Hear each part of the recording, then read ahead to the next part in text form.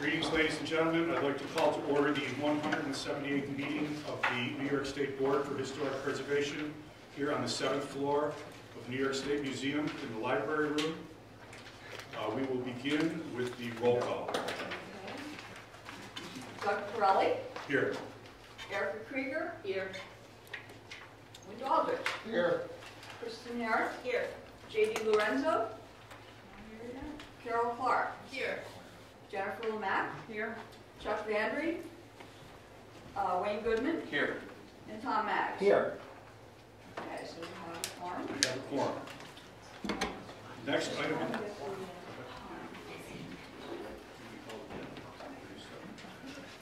Next item on the agenda is the approval of the September minutes. I believe everyone has had a chance to review those. Does anyone have any suggestions for changes or remarks about the September minutes? Do I hear a motion to approve? Tom Maggs. I'm giving the second to Kristen. All in favor? Any opposed? Abstain. Thank you. As is our custom, I'd like to go around the room and have the State Review Board members introduce themselves as we change venues, and there's different people in the room for each of our meetings, and I think it's important for people to know who we are. I'm the current chair of the State Review Board and a past board member. My name is Douglas Pirelli. I represent archaeology on the State Review Board. The composition requires 2 members whose focus is archaeology. I'm the president of the New York Archaeological Council, a clinical assistant professor at UB in anthropology, where I'm director of the Archaeological Survey. Oh, Please. Catherine Frank. I'm your secretary. Wendy Aldrich. I'm a former Deputy Commissioner for Historic Preservation, and I think I've been attending these meetings since the time that they were simply the Committee on Registers. It was about 45 years ago. Happy to be back. Jennifer Lemack. I'm the Chief Curator of History here at the State Museum. I came all the way up from the 3rd floor. And I represent the, no parking, represent SED on the board. I'm Tom Maggs, and I remember when they took the training wheels off, went bicycle. And I keep getting things, I'm a philanthropist.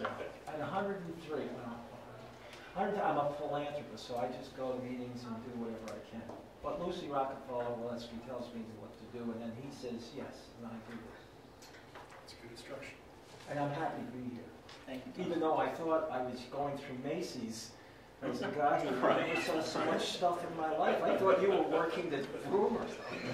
Oops, jeez. Wayne Goodman. I'm the director of the Landmark Society of Western New York, based in Rochester, and am not pleased with the fact that the few times I get out of Rochester and Buffalo, Western New York, you guys have like 10 times the amount of snow that Rochester does. But happy to be here. It's your fault. I'm Erica Krieger. I am an assistant director for variance at the Department of State Division of Building Standards and Codes. I'm an architect. I'm going to represent the Secretary of State. I'm Kristen Herron, Program Director for Architecture and Design and Museums at the New York State Council on the Arts, and I represent that agency. I'm Carol Clark. I'm an adjunct professor in historic preservation at Columbia University and a former Deputy Commissioner at State Parks. I'm Daniel McKay, Deputy Commissioner for Historic Preservation and Deputy State Preservation Officer for New York State. You're set.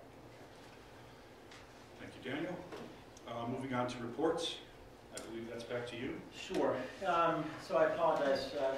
Commissioner Eric Kulisade is not here yet. He does expect to join us. Understandably, his schedule this time of year with executive budget preparation and the state of the state, etc., is quite busy. So, anyway, apologies for his absence. And it is notable that J.D. Lorenzo, who lives closer than any of us, is the one absent. Note that in the minutes. And thank you for braving Albany parking. We do apologize for some of the difficulties with that. I just want to run through a few items. Some of this will be covered in greater detail at the awards presentation later today, sort of in a State of the Division report. It has been a productive year, and in a number of ways, the support for new initiatives from Commissioner Poulisade and the executive staff has been thorough and extensive. I just don't think the Division for Historic Preservation has been as supported as it is right now with this administration. So I think we have a number of important initiatives that are underway. To summarize a few things, this is the fourth meeting, obviously, of the State Review Board. In terms of the number of nominations, I know there's been lamentation that this has been a down year, but if the slate today moves to State Register listing and then down to the National Park Service, this program, the National Register program, will have impacted 30 counties and over 4,700 properties this year alone. It's remarkable. For a down year, that's a remarkable set of numbers. The staff has been working short-staffed and with some absences for the best of reasons. And I just appreciate the work that you all have continued to produce. And Kat, thank you for weathering this with your staff. The tax credit program exceeded $5 billion in private investment so far under the governor's 2 terms to date, and that number continues to grow.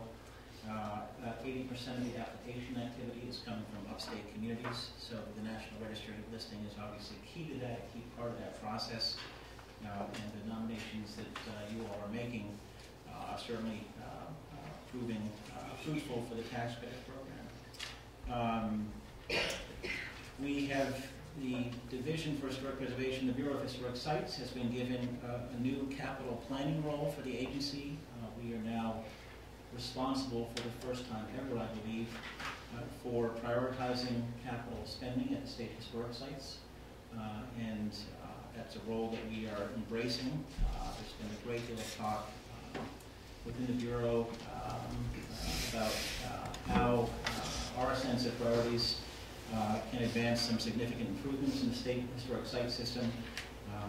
So we're looking forward to implementing that role. Our priority projects are in for the next state fiscal year, and we have recently been asked to prepare a 5-year work plan for the state historic site system. We have also made a proposal to the governor's office for a $100 million fund to prepare the state historic site system for the Revolutionary War anniversaries ahead and for some additional commemorative anniversaries, including the completion of the Erie Canal in 2025 and the end of enslavement in 2027. So we are asking above and beyond the capital that has been or is considered for allocation. We have asked for a special fund for the historic site system specifically. We do have a number of new staff that have come into the division. I think we've been awarded 15 critical fills over the past 18 months. Some of them have been used for internal promotions. We're pulling staff off the Natural Heritage Trust funding account and bringing them over into civil service. But we do have a number of new staff at the division. We are now, I think, at 71 staff in size. We have launched 2 special projects. Mike Schifferle is overseeing development of the next generation of the Cultural Resource Information System, the GIS-based platform that's at the center of so much of our work. And Bill Prattinger is going to be leading a 3-year project to comprehensively survey the state historic site, the state parks system, to document over 5,000 structures, historic landscapes, and archaeological sites under state parks ownership. This will aid with compliance, streamline compliance, capital planning, and new initiatives within the agency. The final piece here is that we did reach a decision to merge the National Register and Survey units, and so effective January 2nd, those units will be merged into one unit. Intent is to streamline the process, achieve greater consistency in that process, have staff cover smaller service territories and have the public, give the public an easier understanding of the linkage between the survey and National Register listing and how they can best interface with that. So that is a big change, and Kathy Howe will be leading that new unit. So for Kath, I have asked Kath to serve, take on the assignment of historian for the agency. It's in support, that is a role that would be in support of the state park survey work. It would be to develop a context statement for the entire state park system. It would be to write, document and write a history of the state park system. There's interest from at least one university press in a potential publication, and take on special assignments related to the National Register program and National Historic Landmark program as needed. So that is a big change, and I appreciate that she is considering that assignment. So that's my report. Daniel, do you have any sense of what the changes might be to the CRIS system? And how they're going to go with that? Just say no. No, it's a comprehensive update. There are a number of efficiencies that the staff has identified just within sort of workflow and time management, task management within the system itself. That really is going to offer us the opportunity to develop a speedier system, newer code, integrate a number of program components that don't quite fit into the system right now, such as actually the Federal Rehabilitation Tax Credit Program. So it's going to be a comprehensive overhaul, update, streamlining of how that system works. Daniel, can I add the no big trip? Yep, thank you. Need lunch today or tomorrow. Really? Yeah. I was hesitant to commit you to a date. Well, let me know. So, Kat, please. Okay. So we've been working very hard on our second generation of it's called Trekker. It's a mobile application for survey, for large-scale reconnaissance, intensive level surveys, whether it be municipalities, for our park survey, etc. It's a good way to capture lots and lots of data from the field and from your desktop. So that's going to hopefully, if all goes well with the technology, be launched probably by tomorrow morning, keeping my fingers crossed on that. Excellent. Thank you, Kat. Well done. Well, No, well done. let's make sure technology works. There's always a moment of finger crossing, but well done to get us there. So thank you. Okay, so that concludes our reports for now. Yes. The next item on the agenda is board business, which I think we should kick down to the bottom of the agenda until more people come. J.D. Lorenzo, I hope, will give us an update on canal-related issues. And when we have more membership here, we can better discuss the dates for future meetings. Now, but that takes us to the National Register reviews. Are you folks ready to jump into that? Absolutely. Is that okay? Can we go there now? Thank you, Bill.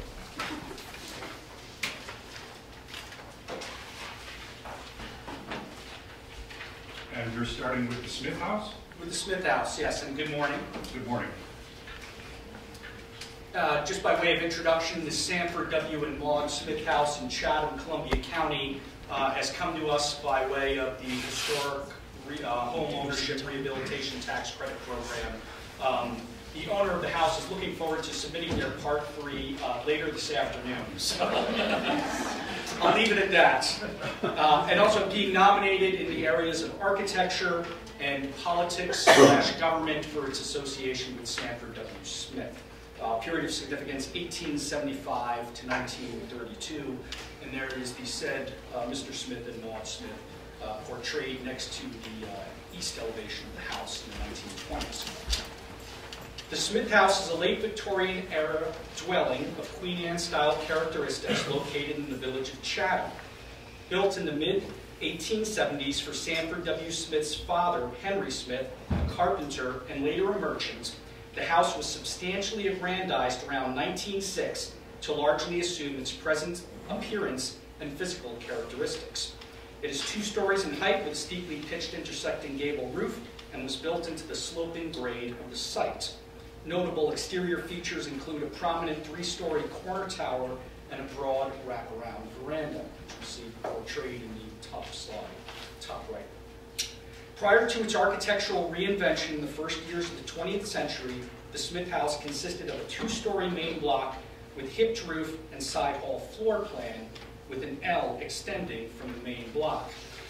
We were able to determine this through this image in the upper right, which shows the Smith House. Oh, I forgot to have a pointer. Oh, it doesn't work. Just right dab in the center, so the cubic massed hipped roof house. And using that image as well as map data, we were able to figure out that the house predates what was the presumed date of construction in the early 20th century, that it was actually an aggrandized building that was formerly owned by Sanford Smith's father in his own childhood home, I should note. The footprint of that earlier construct, along with some interior finish features and the main block side hall floor plan, were retained at the time the dwelling was expanded, although the roof was rebuilt to reflect its present form. And really, the part of the house which we would be dealing with in the earlier is the main block, and probably either the 2 stories or a story and a half of that east L. The updating campaign was in part driven by Sanford Smith's political, social, and economic ascendancy, and corresponded, it appears, with his election to the New York State Senate. The house remains largely as Smith knew it at the time of his death in 1929, with minor exceptions. A few interior views. One of the first things that was conspicuous in entering the house was the staircase, and that was clearly an earlier Italianate-style staircase. One of the central features retained from that earlier iteration of the building, a view of the veranda, and the beautiful cabinetry in the small study or library that was added at the time of the expansion. The earliest part of the dwelling was built for Smith's parents, Henry and Rachel Smith, who came to Chatham from Kinderhook in 1874, when Smith was 5 years old. The elder Smith was a Columbia County native, but the couple wed in Wisconsin, where Henry Smith was working as a carpenter and shipbuilder, and really his function was as a finish carpenter, finishing the interiors of Great Lakes steamers, so an interesting job. Sanford was educated in the local schools prior to attending law school at Cornell University. Upon his graduation, Smith returned to Chatham, where he distinguished himself as a lawyer, politician, and judge of considerable visibility.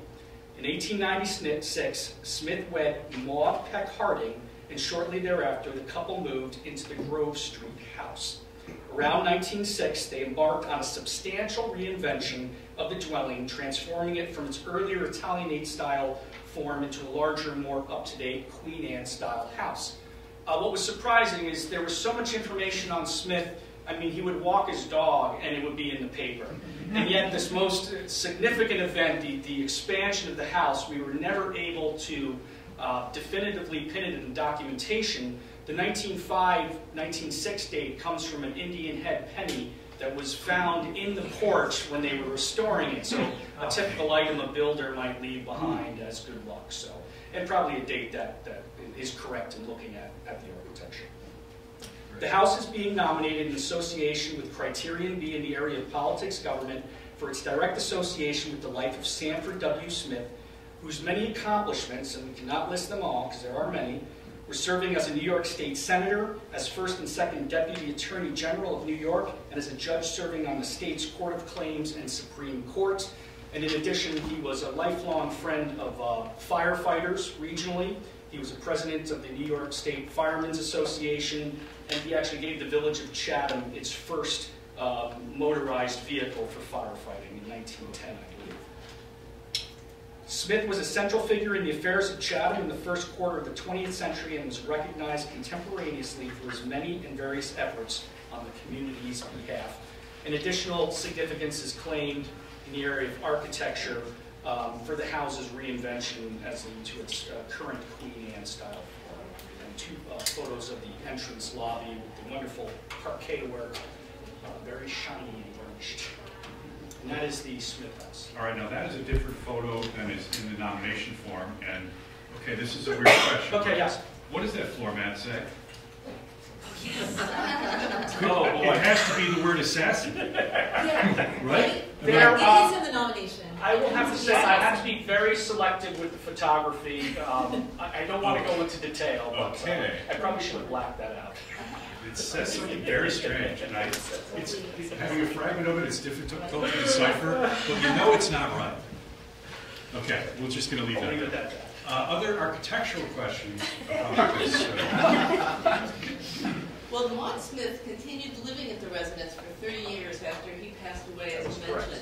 And she was responsible, as I understood the nomination, for the existing automobile garage from 1932, Indeed, yes. which is also significant. Yes, so we terminated the period of significance with that construction of that feature. Yes. Other questions or comments about the Smith House? Do I hear a motion to approve? Move it. Tom Maggs moves. A second? Second. Kristen? Erica beat me. Erica beat Kristen. All in favor? Any opposed or abstained? Motion carries. Moving on to the Accord Historic District. Thank you. Thank you, Bill. Accord. Yes, Accord. Eight. I was going to wait to correct you. Then you want to reintroduce yourself? to the- Yeah, it's nice to be back. I had a hiatus. My son is 4.5 months old. Yay. Actually, both of these projects were things that I finished before I went on maternity leave in July, so they're definitely anxious to be presented here. At Don't this put any meeting. pressure on us. Yeah. So, we'll move on here to the Accord Historic District. It centers on a hamlet that developed around landings on the Delaware and Hudson Canal. The district is locally significant under criterion A and C in the areas of transportation, community planning and development, commerce, and architecture. The D&H Canal, which you can see some remnants of the basin right there in that image, stimulated the economies of the rural communities on its route by providing a more efficient and economical transportation alternative to overland routes. Unlike most canal communities which develop around locks, Accord is a little bit unusual in that it developed around two basins created by local landowners to facilitate the export of local products and the import of domestic goods. So Schoonmaker's Basin is no longer, but this is a little bit of the Hardenberg's Basin. The district contains Greek Revival style buildings surviving from the canal era, and the use of that style in Accord reflected the modernizing effect of the canal on the pre-existing traditional rural architecture in the community.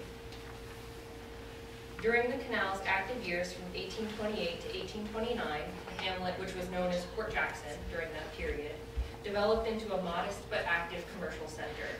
The businesses and artisans that served the canal, including hotels, stores, blacksmiths, and carpenters, also provided jobs for and supported residents and nearby farm families. Accord transitioned from a canal community to a rail-oriented commercial and community center when the New York, Ontario, and Western Railroad was constructed along the former canal route in 1902. The railroad brought large numbers of summer tourists to the region and improved the transportation and distribution of agricultural goods. Accord's Main Street took shape during the canal era and is marked by modest workers' dwellings and more elaborate merchants' homes, which tightly hug to the road. This pattern was continued with the construction of new buildings into the first half of the 20th century. And it is sort of an eclectic-looking Main Street, because you see a little bit canal, a little bit railroad, and then a little bit that reflects that summer era when people were coming more seasonally. Some of those earlier buildings on the Main Street were replaced by homes in picturesque or later bungalow styles, while others were expanded or modified to accommodate seasonal tourists and boarders. The train also facilitated the creation of new or larger commercial enterprises in Accord, and while its housing stock has largely remained, these larger industrial resources have gone by the wayside in large part, this being the notable exception, the Anderson Feed and Coal Supply Company, which is clearly crying out for some love and attention, but it's still there. Accord's historic center's layers of history include its 18th century settlement, the development of the canal town, the introduction of the railroad, and its reshaping into a 20th century summer community. And it's seeing some new revitalization as people are having more seasonal homes there. So the nomination was sponsored by the Town of Rochester Historic Preservation Commission, and it was written by Neil Larson, the consultant. There's a good map for the non-contributing parcels, but a lot of them are really big. Do we worry about this in terms of opposition and this issue about this change to the National Register rules in terms of acreage versus numbers of people in the district? What hasn't happened yet? Yeah. We haven't gotten any letters of objection. Great. The public meeting was very supportive and very positive. Excellent. We actually had to get the sponsor to sort of move it along because she was going around and having everyone talk about their house. Yeah. Is that early farmstead in one of those vacant parcels? I'd have to look at it again. My memory of all the specific details is a little foggy. But I know that some of those early farmsteads are on property, like they burnt down the sites. So I'd have to look at it. Thank you. Any other questions about Accord? The canal was a closed system that acted independently of the river so that it followed. Is that typical of the 19th century canals in this area? That's my understanding, yeah. Do I hear a motion? Approved. Wint got that. Second. J. D. Lorenzo is second. All in favor? Aye. Any opposed or abstained? Motion carries. Thank you, everyone. Moving on to Lewis. I believe I have that pronunciation correct. Jumping down to New York City, the Lewis Avenue Congregational Church, now Cornerstone Baptist Church, is significant under criterion A in the areas of social history for its association with the growth and development of both congregations and the surrounding community of Bedford-Stuyvesant. The Lewis Avenue congregation had existed in the neighborhood since the late 1870s and built the Sunday school, the Red Building, in 1889 and the church in 1893 in response to the growth of the congregation and its services. And we'll mention it more later, but there's an education building that's also included in the nomination, just the other side of the church. You see there in that image. The congregation hired architect Oscar S. Teal to design both buildings at the outset and then phase their construction. Their designs feature elements of the Romanesque and Gothic revival styles and create visual interest through their variety of brick and stone textures, asymmetrical towers, and pointed and arched windows. They built the Sunday school building first, temporarily using it as their church building. Teal adapted the Akron plan for the interior design of the Sunday school, which features classrooms extending from a central auditorium. The constraints of the site and the design meant that only a partial connection between the two spaces was possible, instead of the full height connection typical of the Akron plan. This was a Columbia draft, and she was making a lot of how it was an Akron plan church, and we had to take a look at that a little closer. It's got some of those features, but not all of them. By January 1893, the congregation had raised the funds necessary for their new church building. And the church is typical of Romanesque revival design of the 1890s, which tended to feature smooth brick instead of the rough stonework popularized by Richardson. And the style of the church was carried into the interior, which features highly decorative rounded arches in the balcony, wood paneling, and barrel vaulted ribs. It's very beautiful. The church is also significant in documenting the transition of the neighborhood from a majority white area into the most important African American community in Brooklyn. Cornerstone Baptist Church purchased the building in 1944. Under the leadership of Reverend Dr. Sandy Ray, the large congregation was known for its participation in the civil rights movement and in local action to improve the lives of members of the African American community. During this period, African American churches in New York began taking on community-oriented building projects despite the challenges of obtaining funding, and Cornerstone did much the same by creating the Cornerstone Educational Center in 1965 and 66 as a mixed-use educational, institutional, and residential building. And that amplified the congregation's social mission by providing new services and opportunities, and it quickly became an important center for meetings, celebrations, and local organizing. And that is the Lewis Avenue Congregational Church. It was a Columbia student tract, as I said, and it is supported by Sacred Sites. Great. Questions or comments about this nomination? Tom? It's still a very active Yes. community. Excellent. We have a motion. Anyone else want to make a comment or ask a question? I just wanted to say that it's very impressive and indeed significant that Governor Rockefeller spoke at the opening of church service, and then Martin Luther King spoke that afternoon. Wow. Yeah. Yeah. Well said. Would you like to second? All in favor? Aye. Any opposed or abstaining? Motion carries. Thank you. On to Minerva and Daniel DeLand. DeLand. Fairport, Monroe County. Good morning. I have 3 properties to present, and this is the first one that I'll be showing you. This is the Minerva and Daniel B. DeLand house in the village of Fairport.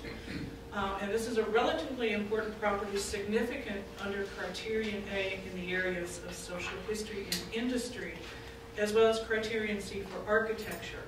The sponsors of the nomination are the current owners, and one of them is the author of this nomination draft. And I don't think I need to point out which one's Minerva and which one's Daniel.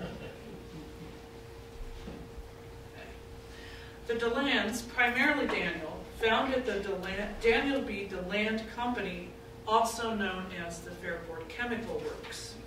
And so what's big about that? Well, they were making saleratus, baking soda, and baking powder.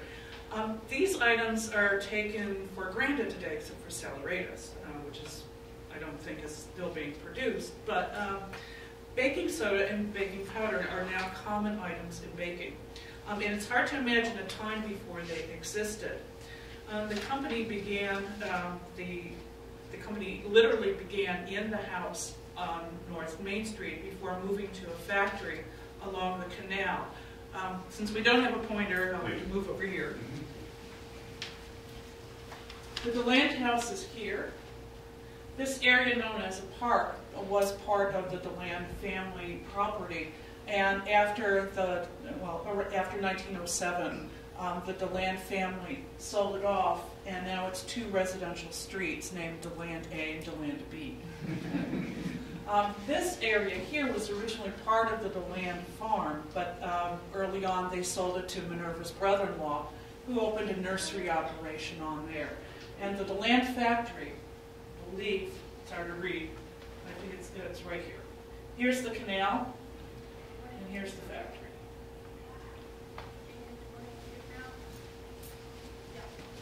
So literally Daniel could walk to work, and I think he did. His brother was also involved in the business. There's a very good description history of the DeLand Company, the Fairport Chemical Works, in the nomination. I'm really happy about the work that the homeowner did. She did a wonderful job. When the DeLands first moved to Fairport around 1856, their house on North Main Street looked like the image, or actually it's depicted here in the image seen in the upper left. It's a nice, modest, 2-story Italianate with a 1 1/2 side story wing. Shortly after the birth of their 5th child, the house was expanded in 1867 to accommodate the growing family and the maid. The side wing was removed and sold, and I understand, I haven't been able to find it, but I understand it's still in Fairport somewhere. So next time I go through there, I'm going to have to look for it. Anyway, the side wing was removed and a new 2-story wing was constructed. New windows were added, and many of the Italianate details, such as the double-eave brackets, were continued on the new wing. The image in the lower right shows the house in 1877, and you can barely see the barn in the lithograph.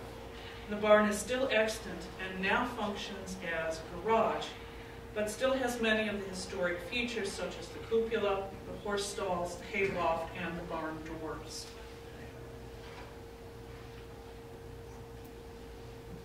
Turn page here, sorry. The house is remarkably intact, largely due to having few owners between the family selling the property in 1907 and the present owners who recently bought the house. We're looking at the west and north elevations, which show the slope of the land and the basement foundation hidden by foliage on the south side. You can see the basement clearly on the west side, which is the image on the left. Okay. It's amazing how that land just slopes right down, which caused a little problem for the current homeowners when they got a phone call saying that sewage was leaking into the neighbor, and then they had a quick fix. They recently bought the house, and they're not having buyer's regret, but they're learning about the wonders of an old house and what it means. So part of the reason for getting this building on the National Register is they are in an eligible census tract. So this will help them out with a lot of the repairs that they've been working on since their purchase from a few years ago. Here we see the entrance and the hallway. The hall is probably the demarcation line between 1856 and 1867. Everything to the left of the hall is part of the two-story 1867 wing. Added updates are throughout the entire property, and the facade has an early 20th century porch that spans the North Main Street entrance. In the entrance, you can see the double doors in the left image. It's a wonderful staircase, and it's probably going to be one of 3 Italianate-style staircases that you get to see today. The first one you have with Bill, and I've got this one, and we're going to be showing you another one. The top 2 images are part of the original portion of, well, the 1856 portion. And the bottom 2 are of the newer wing, that's 1867. Windows and moldings are intact. Wood floors are mostly original or in-kind replacements. And the current owners are trying to keep as much of the original ceilings and walls as they make necessary repairs. They recently found out that they had knob and tube, so they are trying to be very careful as they go through the plaster work and taking out as little as possible as they get new electricity put in. That's to code. Here we see the upstairs. The 2 slides on the left are the same room in the original portion of the house, and the 2 on the right are in the new wing.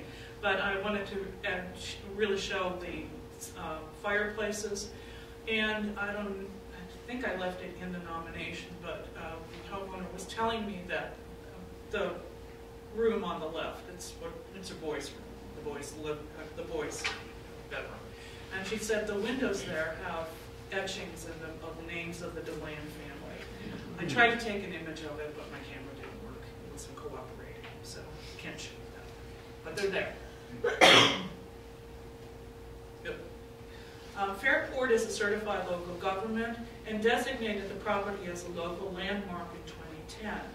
The DeLand family had a significant impact on the village through the manufacturing business that at its heyday had over 100 employees, many of them women, and helped establish Fairport as an industrial center in the late 1800s.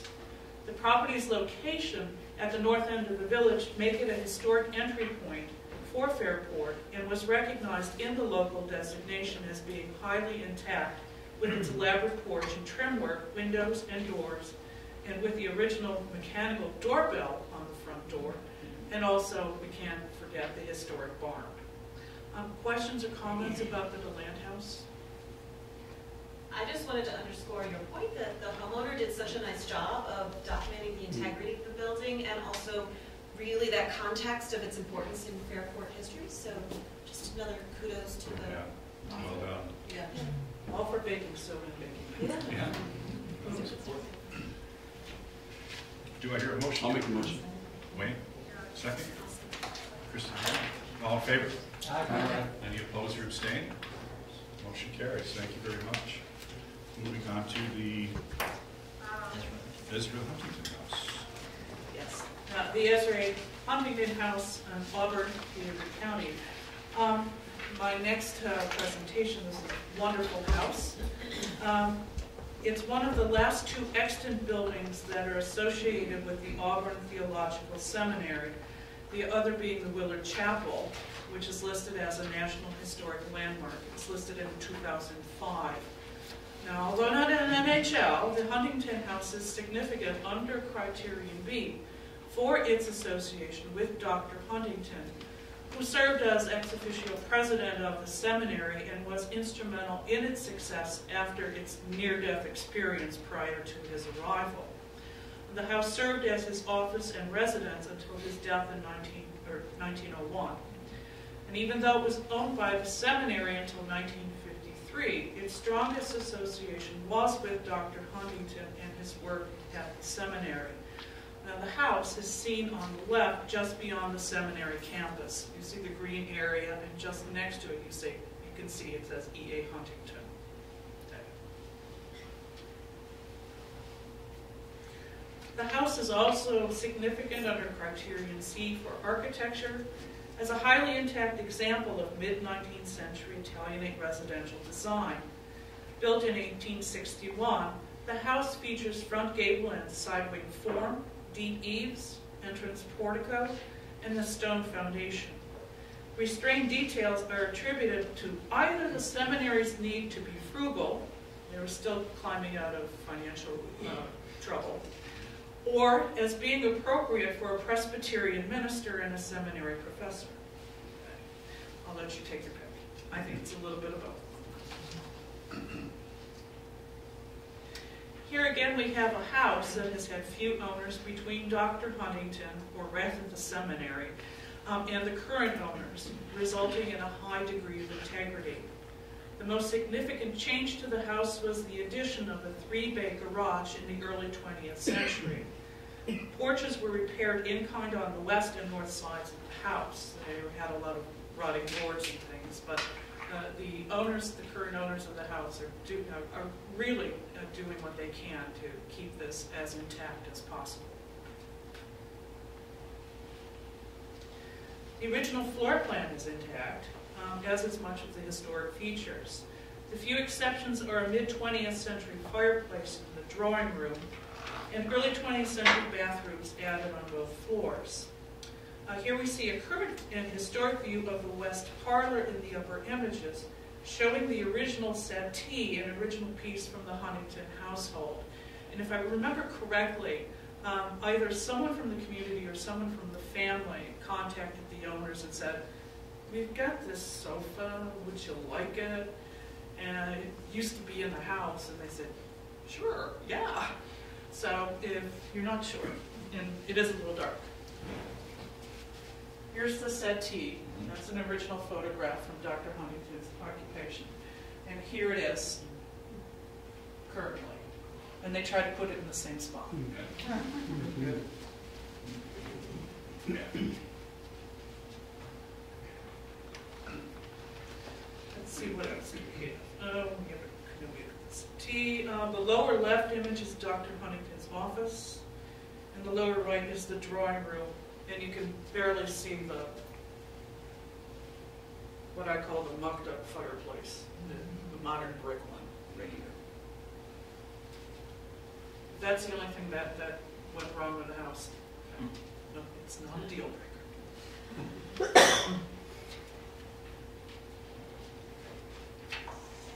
The pages are sticking together. There are a few more interior views. This slide shows the entry hall and the original main stair. Again, we have another Italianate style staircase. In one of the upstairs bedrooms and hall with a portion of the built-in linen storage cabinets visible at the end of the main hallway. I tried to take some images of photographs of that built-in cabinet, but its location of where it is, it's really hard to see. You can see a little piece of it on the left. Is it really that narrow?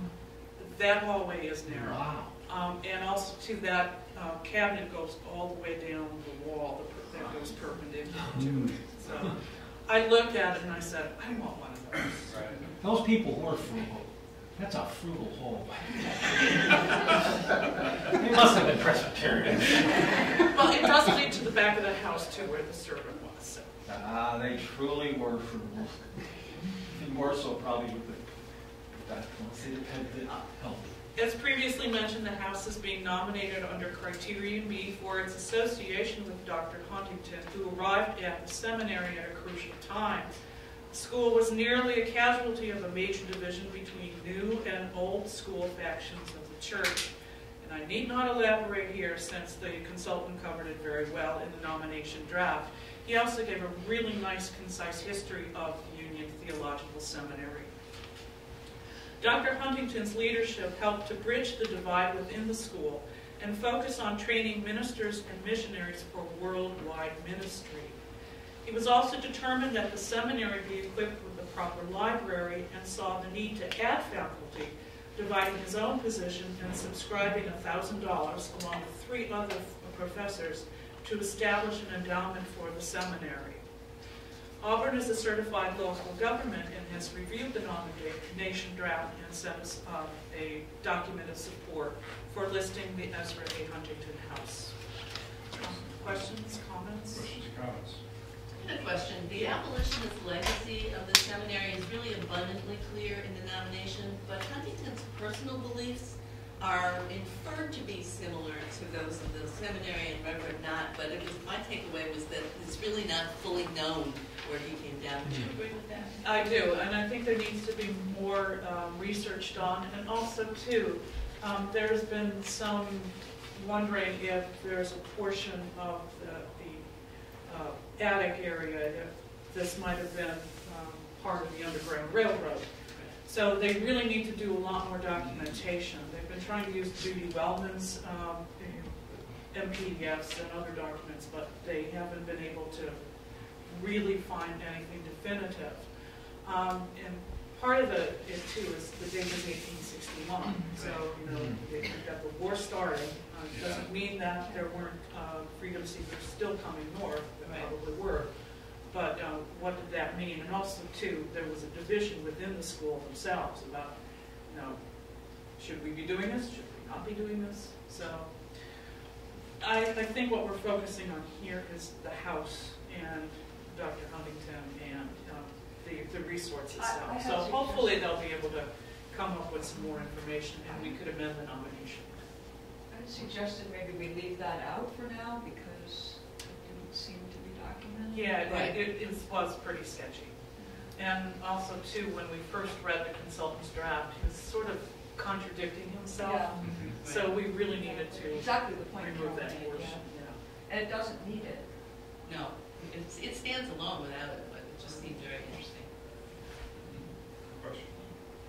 Any other questions or comments?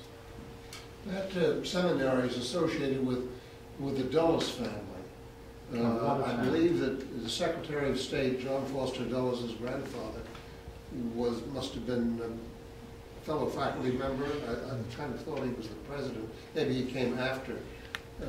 Yeah, it was after Dr. Huntington's death that they really, actually after Huntington retired, that they officially made the office of president. He came down from Watertown, I think. Yeah, well, that's where they had a summer place up there. Secretary Lansing and the Dulles. Do I hear a motion to approve this nomination? So Who said that? General? Second. Second. Wint. All in favor? Aye. Any opposed or abstained? Motion carries. Thank you very much. Those of you who have not been to see the extraordinary chapel, the Willard Chapel, now National Landmarks, has been said, ought to get out to Auburn to see it. There are a lot of other things to see in Auburn, exciting things, but that is a jewel box, a Tiffany jewel box, and I hope that the community can keep it in order and promote it. And then, just as a sidebar footnote to this, the house was purchased, the current owners were co-owners for a long time with Mike Long and his wife. And then they bought out the Longs. And Mike Long was one of the people who was instrumental in saving the Willard Chapel, actually putting up his own house as collateral for getting the project going. And a few years ago, we actually nominated Mike Long's house. It was the it's got a long name, the White House, but another nice little property in Auburn. So there seems to be a lot of connection with Mike Long. Mike Long was the city manager of Auburn for many years, and I cannot remember any city official who was more supportive, more responsive than Mike to the concerns Willing to of put this up a office. deed to his own house to save a substantially significant property. But we'll move on to the next one. Moving on to the mincemeat factory? Yes. We'll enjoy getting this on things. Yeah, very festive. I think the pronunciation is Merrill Sewell. When I was an undergrad, I had a history professor whose last name was spelled the same way. He pronounced it Soule, but he was from New Orleans. So I'm going to say Sewell. And this is my final presentation. The Merrill Sewell Non-Such Mincemeat Factory in Syracuse in Onondaga County. The factory was constructed between 1904 and 1957, with the majority given over to manufacturing two products, that's mincemeat and powdered milk, and a portion was given over to research and development. The building is being nominated for its significance with under criterion A for industry and also for architecture. It displays two types of early 20th century industrial construction, and I'll get into that a little later. It's an odd building because it kept growing and adding. So I think the easiest way is for me to use this aerial view to help explain it. I have to take my notes with me because the pointer's not working, otherwise I'd be using that. All right.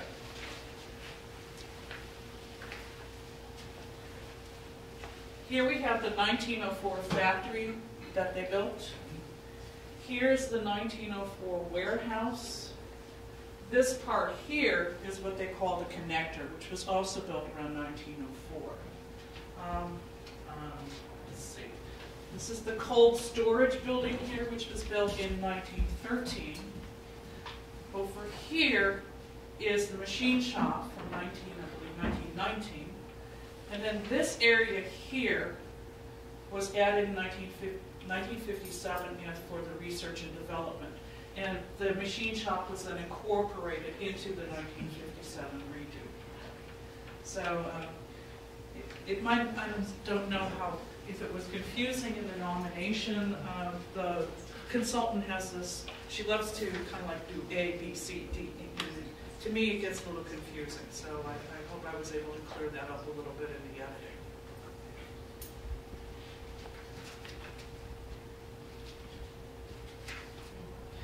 Merrill Sewell was founded in 1868 by G. Lewis Merrill and Oscar School of Syracuse as a canning factory, first canning corn and other local produce. They introduced non-such mincemeat in 1885 and later clim, which is milk spelled in reverse, which is powdered milk. Both products are still being produced, but unfortunately not in Syracuse. Merrill Sewell were manufacturing the mincemeat at another facility, and after phenomenal nationwide success, they needed to build a new, larger factory. So they bought a property on Syracuse's, in its industrial quadrant, which is the northwest side of the city, North Franklin Street, if you know that area. Okay. You keep reading about the solar flats and how they turned that area into an industrial quadrant. Yeah, that's the same place. The building is significant under criterion C for its architecture, like I said, representing two types of early 20th century factory construction, and for being a design of local engineer Irving S. Merrill. Unfortunately, very little is known about Irving Merrill, other than he was the son of the company founder G. Lewis Merrill. The younger Merrill used common mill construction in the 1904 factory and warehouse. The infill and glass block in the warehouse, which is in the lower image, are part of the 1957 renovations when Borden, the owner at that time, added the research and development department. So they were putting in a lot of these smaller windows, putting in the glass block, and doing a lot of infill. The lower left shows the new facade of the 1919 machine shop that became part of the research and development operations for the company. The lower right shows the west elevation of the machine shop with its arcading and glass block windows and brick infill. So you have a more historic view on the west side than on the south side. And the south side is the facade. The interior shows more of the two types of early 20th century industrial construction. The top image is an interior view of the cold storage building, which is a poured-in-place concrete building with mushroom column supports. The lower image is the 1904 warehouse, exhibiting the common mill construction previously mentioned. The building meets registration requirements for both types of construction as outlined in the 2010 MPDF Industrial Resources in the City of Syracuse, Onondaga County. Part of the building has been renovated, but still retains much of its historic form and fabric. Plans are underway to renovate other portions of the building, and it received its Part 1 approval for the federal commercial tax credit. We're still waiting for Part 2 to arrive. Syracuse is also a certified local government, and we have a letter of support from the city. Questions or comments about the mincemeat factory? With no questions, I'll ask for a motion to approve. I'll move. Okay, second? Jennifer. All in favor? Aye. Any opposed or abstained? Motion carries. Thank you very much. Thank you. All right, now onto the Forsyth Warren Farm report. This is very interesting. Good morning, everyone. Good morning. All right, so the Forsyth Warren Farm, located in the hamlet of Warren's Corners, Niagara County, is significant under Criterion A in the area of exploration settlement for its direct association with the earliest period of permanent Euro-American settlement in western New York State, which occurred in the first years of the 19th century, and for its association with the Holland Land Company. The Forsyth Warren Farm is also significant under Criterion C in the area of architecture as a largely intact collection of resources that reflect over a century of use and growth. Resources from the early 19th century are relatively rare in western New York, given the region's role as a key theater during the War of 1812, which led to the complete devastation of major early settlements in Buffalo and Lewiston. Few buildings dating from this earliest period of pioneer settlement in western New York survive. The period of significance begins with the early development of the property, the construction of the circa 1808 tavern and barn, and continues until circa 1950 with the sale of the property. This period encompasses the entire story of the Forsyth and Warren families in association with the former tavern and farm, reflecting its origins and transitions into a modern family farm. The significance of the property is enhanced by its rarity and the substantial documentation of its history, as well as its strong connection to the Niagara Frontier Theater of the War of 1812. The farm encompasses approximately 5 acres of land on the south side of Ridge Road at the west side of Cambria-Lockport Town Line Road. The Forsyth Warren Farm consists of 6 contributing buildings and 1 contributing site, including the tavern residence, a large barn, a corn crib, a large garage, a chicken coop, a machine shed, and a family burial ground with stones and burials dating as early as 1812. The boundary was drawn to include all of the remaining land and all of the surviving historic features associated with the historic farm. Although only a small portion of the original 190 acres survives intact, the property retains a full complement of resources that illustrate its pioneer agricultural history. These are set on an open parcel that generally retains its agricultural setting and feeling. The earliest portion of the 1808 former tavern and farmhouse, along with the first section of the present barn, are among the earliest surviving historic resources in the region, and they are directly associated with the Holland Land Company's efforts to settle Niagara County at the dawn of the 19th century.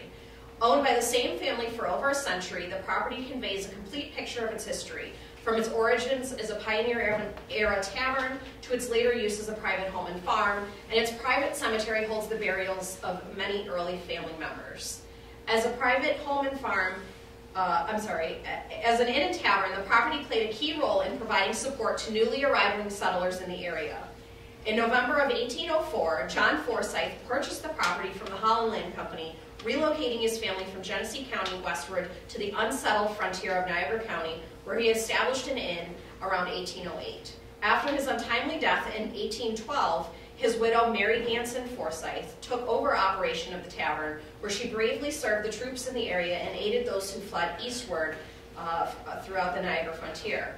One of those troops, Ezra Warren, shown in the photo here, returned after the conflict and married Mary Forsyth, and the two continued to own and operate the tavern with their growing family. In 1825, after a spiritual awakening, Ezra Warren closed the tavern, converting it for use as a family residence and farm. Ezra Warren became a prominent figure in the local community, opening a grocery store and aiding in the founding of the local church and school. It is from him that the hamlet of Warren's Corners took its name. After Ezra's death in 1879, Ezra and Mary's son, Henry Harrison Warren, took over operation of the farm. It continued under Warren family ownership until around 1950, when it was sold out of the family after nearly 150 years of continuous ownership. So just to give you a sense, if you're not accustomed to reading historic maps of Western New York, this area here is the city of Buffalo. Niagara Falls is right in here. Fort Niagara is up here. So they were literally just a stone's throw. And this was literally the only road in this area. So if they were fleeing eastward, they were coming down that road. Just a stone's throw, but far enough away from the action to survive. It came almost to their doorstep, so they were very fortunate.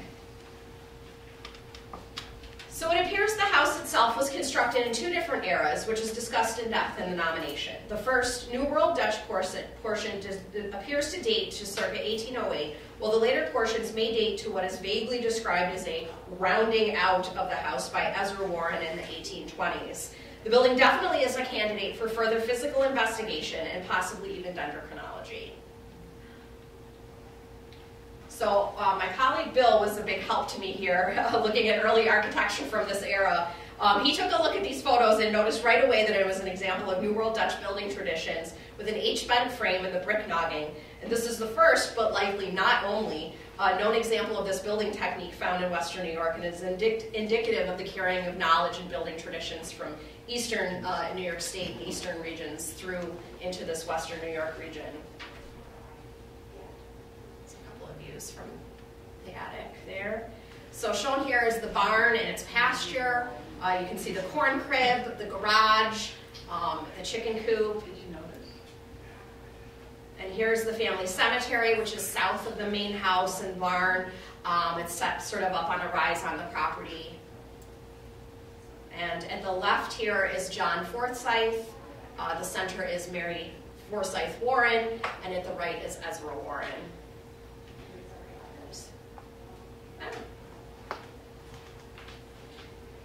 So we do have in attendance the building's owner, Tyler Booth. Tyler was a big help in finding all the history and pulling that all together for us.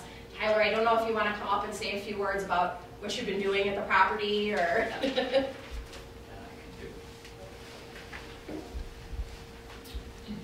My name is Tyler Booth.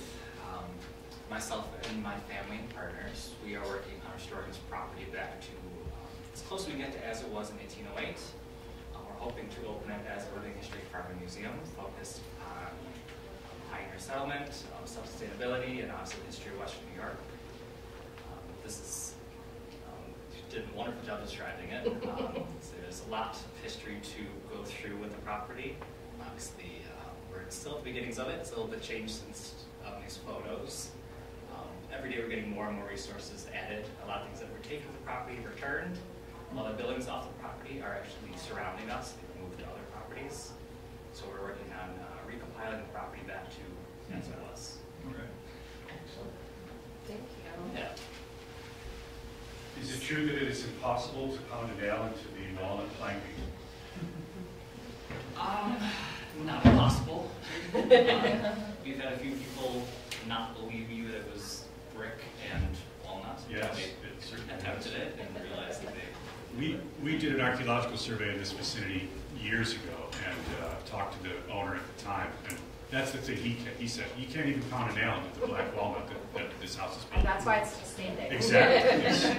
It's like concrete itself. And Bill, do you want to talk about what you found out about Ontario? Yeah, it's interesting. You blame me, now I blame you, because I got sucked into this whole thing. I wound up buying a book on early building traditions in Ontario, and I'd known there were two Dutch barns outside of Toronto somewhere in an open-air museum. But in looking at that book, there were clearly Dutch-framed buildings in York and in early Toronto. So these traditions were moving up across the border into Ontario, which is pretty remarkable. Doug has to take down every wall now in Niagara County. I'm sure there's more of this out there. Could we go back to the photograph of the old veteran, Warren, and the map associated with it? Is that hand-drawn map part of their property? Is that something you have? Yeah, we have a lot of records that the neighboring house was built by the same family, and most of the stuff is in the house, and they sold it and moved over there, so they have attics full of documents. Just look at that face. He lived to be 90.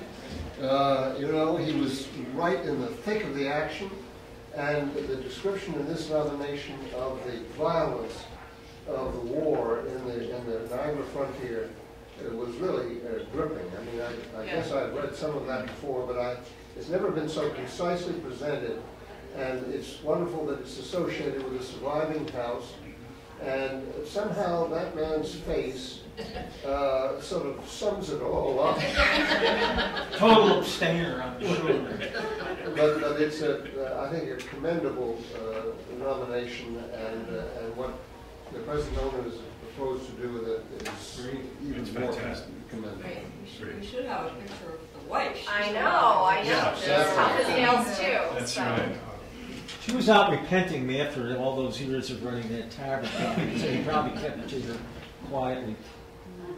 Other questions or comments? Do I hear a motion? Motion. Tom Mag, second. Kristen? Kristen Herron? All in favor? Aye. Any opposed or abstaining? Motion carries. Thank you. That's great. On to the Empire Worsted Mill in Jamestown. All right, back to my bread and butter of schools and factories. So the Empire Worsted Mills at 31 Water Street in Jamestown, Chautauqua County is significant as a largely intact, locally significant example of a worsted mill erected in phases between 1896 and 1910.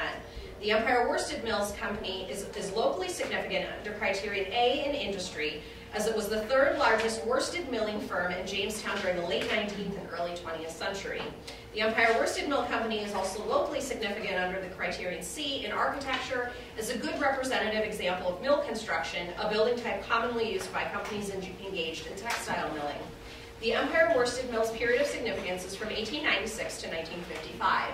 The period of significance begins in 1896 with the construction of the earliest extant building and ends in 1955 when the company closed and vacated the mill.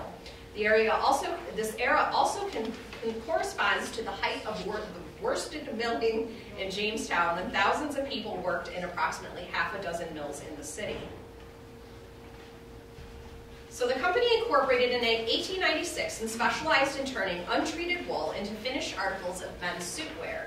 The Empire Worsted Mills Company employed hundreds of people, many of whom were English immigrants, and remained active until 1955 when financial issues related to tariffs and competitions from non-unionized southern mills forced it to shut down. The mill is also significant for its relationship to the history of Jamestown's worsted industry. Industrialized worsted milling started in Jamestown in 1873, and by 1900, mills were the city's second largest employer. When the Empire Worsted Mills Company closed in 1955, it was the last major worsted mill in Jamestown, and the company's bankruptcy marked the end of a period of industrial growth and vitality that defined Jamestown for close to a century. So it's an extremely difficult building to photograph in one overall shot, but built and added to over time, the Empire Worsted Mills is a sprawling brick mill facility. It consists of an east-west oriented E-shaped building with its long side along Water Street, three large north-south wings extending north toward the river behind, and a smaller wing projecting to the northwest from the western elevation of the westernmost north-south wing. You can follow all that. There's plenty of maps in the nomination. Originally, a narrow east-west street ran between the current E-shaped building and the three wings, but as the facility expanded and constructed additional manufacturing space on both sides of the street, it eventually roofed over and incorporated the street into the internal general circulation in order to connect all of the buildings. But when you're in that sort of space, you still sort of feel like you're outside the building, even though it's enclosed. So mill construction first appeared in New England, and by the late 19th century, the construction methods were used to erect these mills were widely disseminated through trade journals. The mill construction techniques, which developed during the mid-19th century, were commonly referred to as standard mill construction method and minimized the effects of vibrating machinery and maximized fire protection, both critical concerns for milling companies. To maintain structural stability and retard the spread of fires, heavy timber internal support structures were used, stairwells were isolated, and production spaces were separated by fireproof doors. These defining elements are still present and legible in the Empire worsted mills, as are other critical features such as the mill's long banks of windows which lit the interior workspaces. The mill also contains important secondary spaces such as the die house, as well as highly intact executive offices. The architecture of these spaces reflects their specific usage by the company. The executive offices contain highly finished details such as tin ceiling, wainscoting, and an extant vault. The die house features regularly spaced ground level openings and banks of elevated windows which created airflow and allowed the company to vent steam and water vapor, a prevailing concern for mill engineers and factory owners. So this is the Empire worsted mills. Are there any questions on this? Questions or comments about this nomination? I think that does a masterful job describing the kind of complex process of the worsted wool production and the fact that they manufactured uniforms for the Union Army during the Civil War. It was also noteworthy. Yeah, you learn something new with all of these projects. Now we all know about worsting. Do I hear a motion to accept this nomination? So moved. Is that Carol? Yeah. Carol? Carol? Yes. Second? Winnie? Winnie, second? All in favor? Aye. Any opposed or abstained? Motion carries. Thank you. On to Buffalo Public Schools 78. Like I said, continuing our study of public schools in Buffalo. Yes. Do we have them all in it? I hope so. Buffalo Public School number 78 is locally significant as a representation of a standardized school in the Kensington Bailey neighborhood of Buffalo. Located at 345 Olympic Avenue, the former elementary school was constructed in 1927-28. So between 1920 and 1930, the population of the Kensington Bailey neighborhood significantly grew from around 18,000 people in 1920 to almost 50,000 in 1930. The growth of the neighborhood quickly overwhelmed the limited educational spaces within the vicinity, which consisted of public school number 23, which is not extant, and 3 wooden frame dwellings used as annexes on Alma Avenue. In 1926, the Bailey East Delvin Citizens Association, a group of businessmen that advocated for improvements to the Kensington Bailey neighborhood, successfully appealed to the city of Buffalo for the construction of a new school building, PS 78, to serve children living in the area. Between 1919 and 1929, PS 78 was one of 24 new schools and 26 additions built by the Buffalo School District.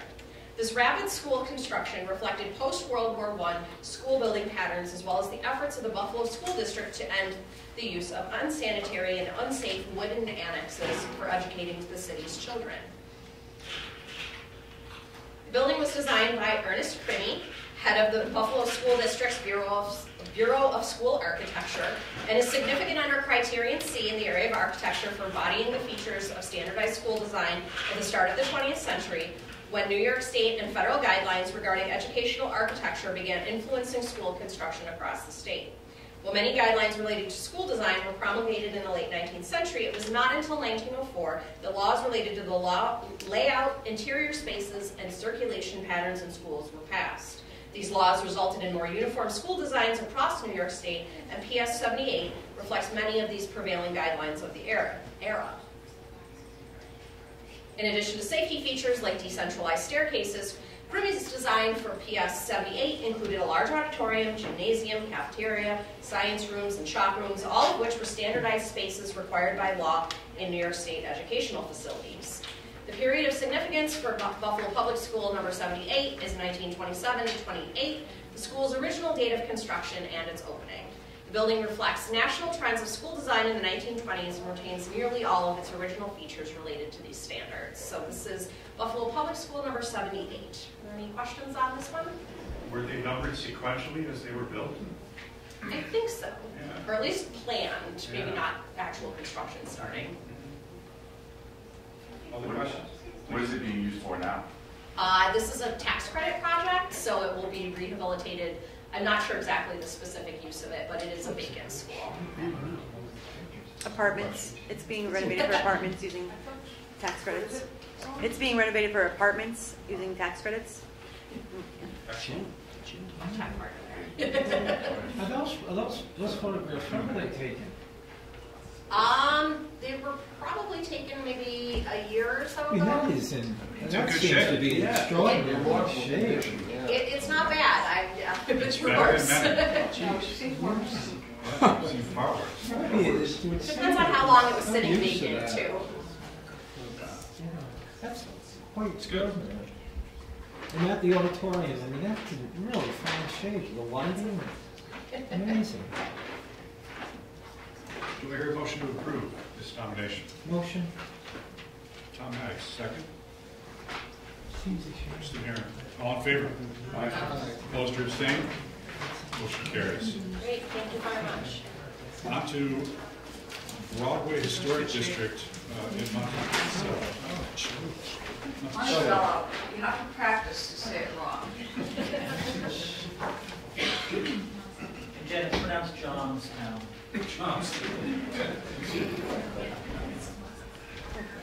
Oh, what do we do, the rest of the arrows? Yeah.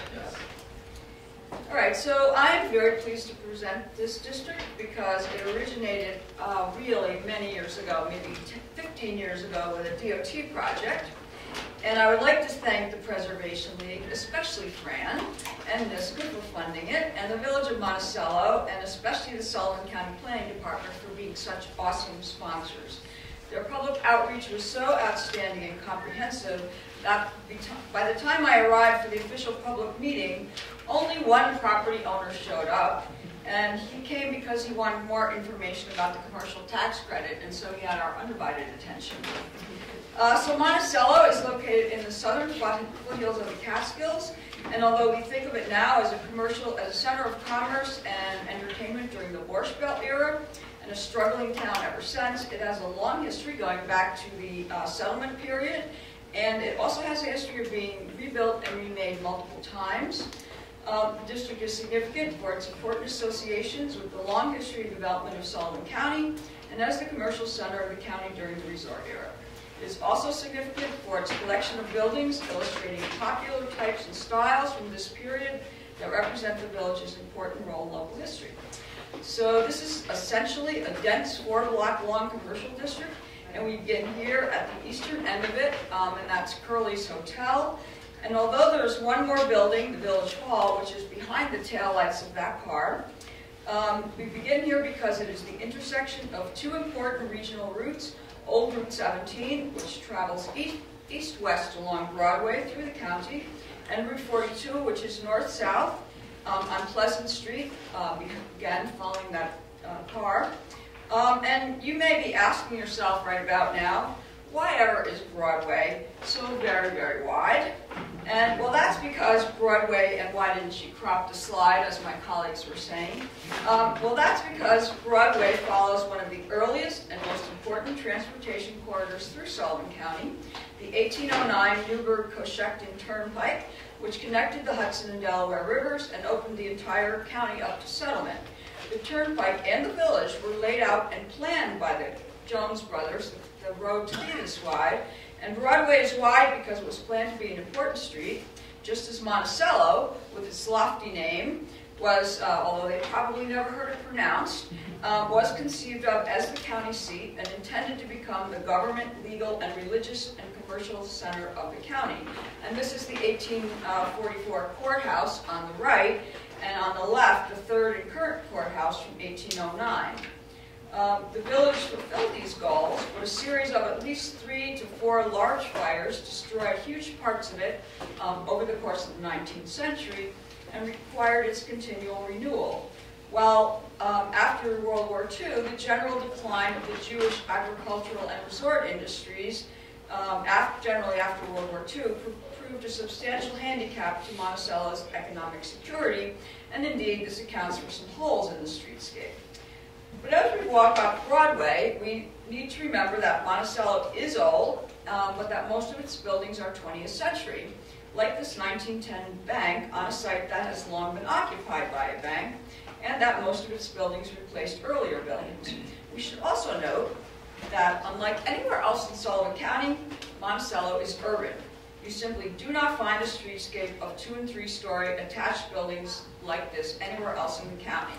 And this is going up Broadway near Landfield Street. I don't know if you have your maps here, but we're just going to go up the north side of Broadway here.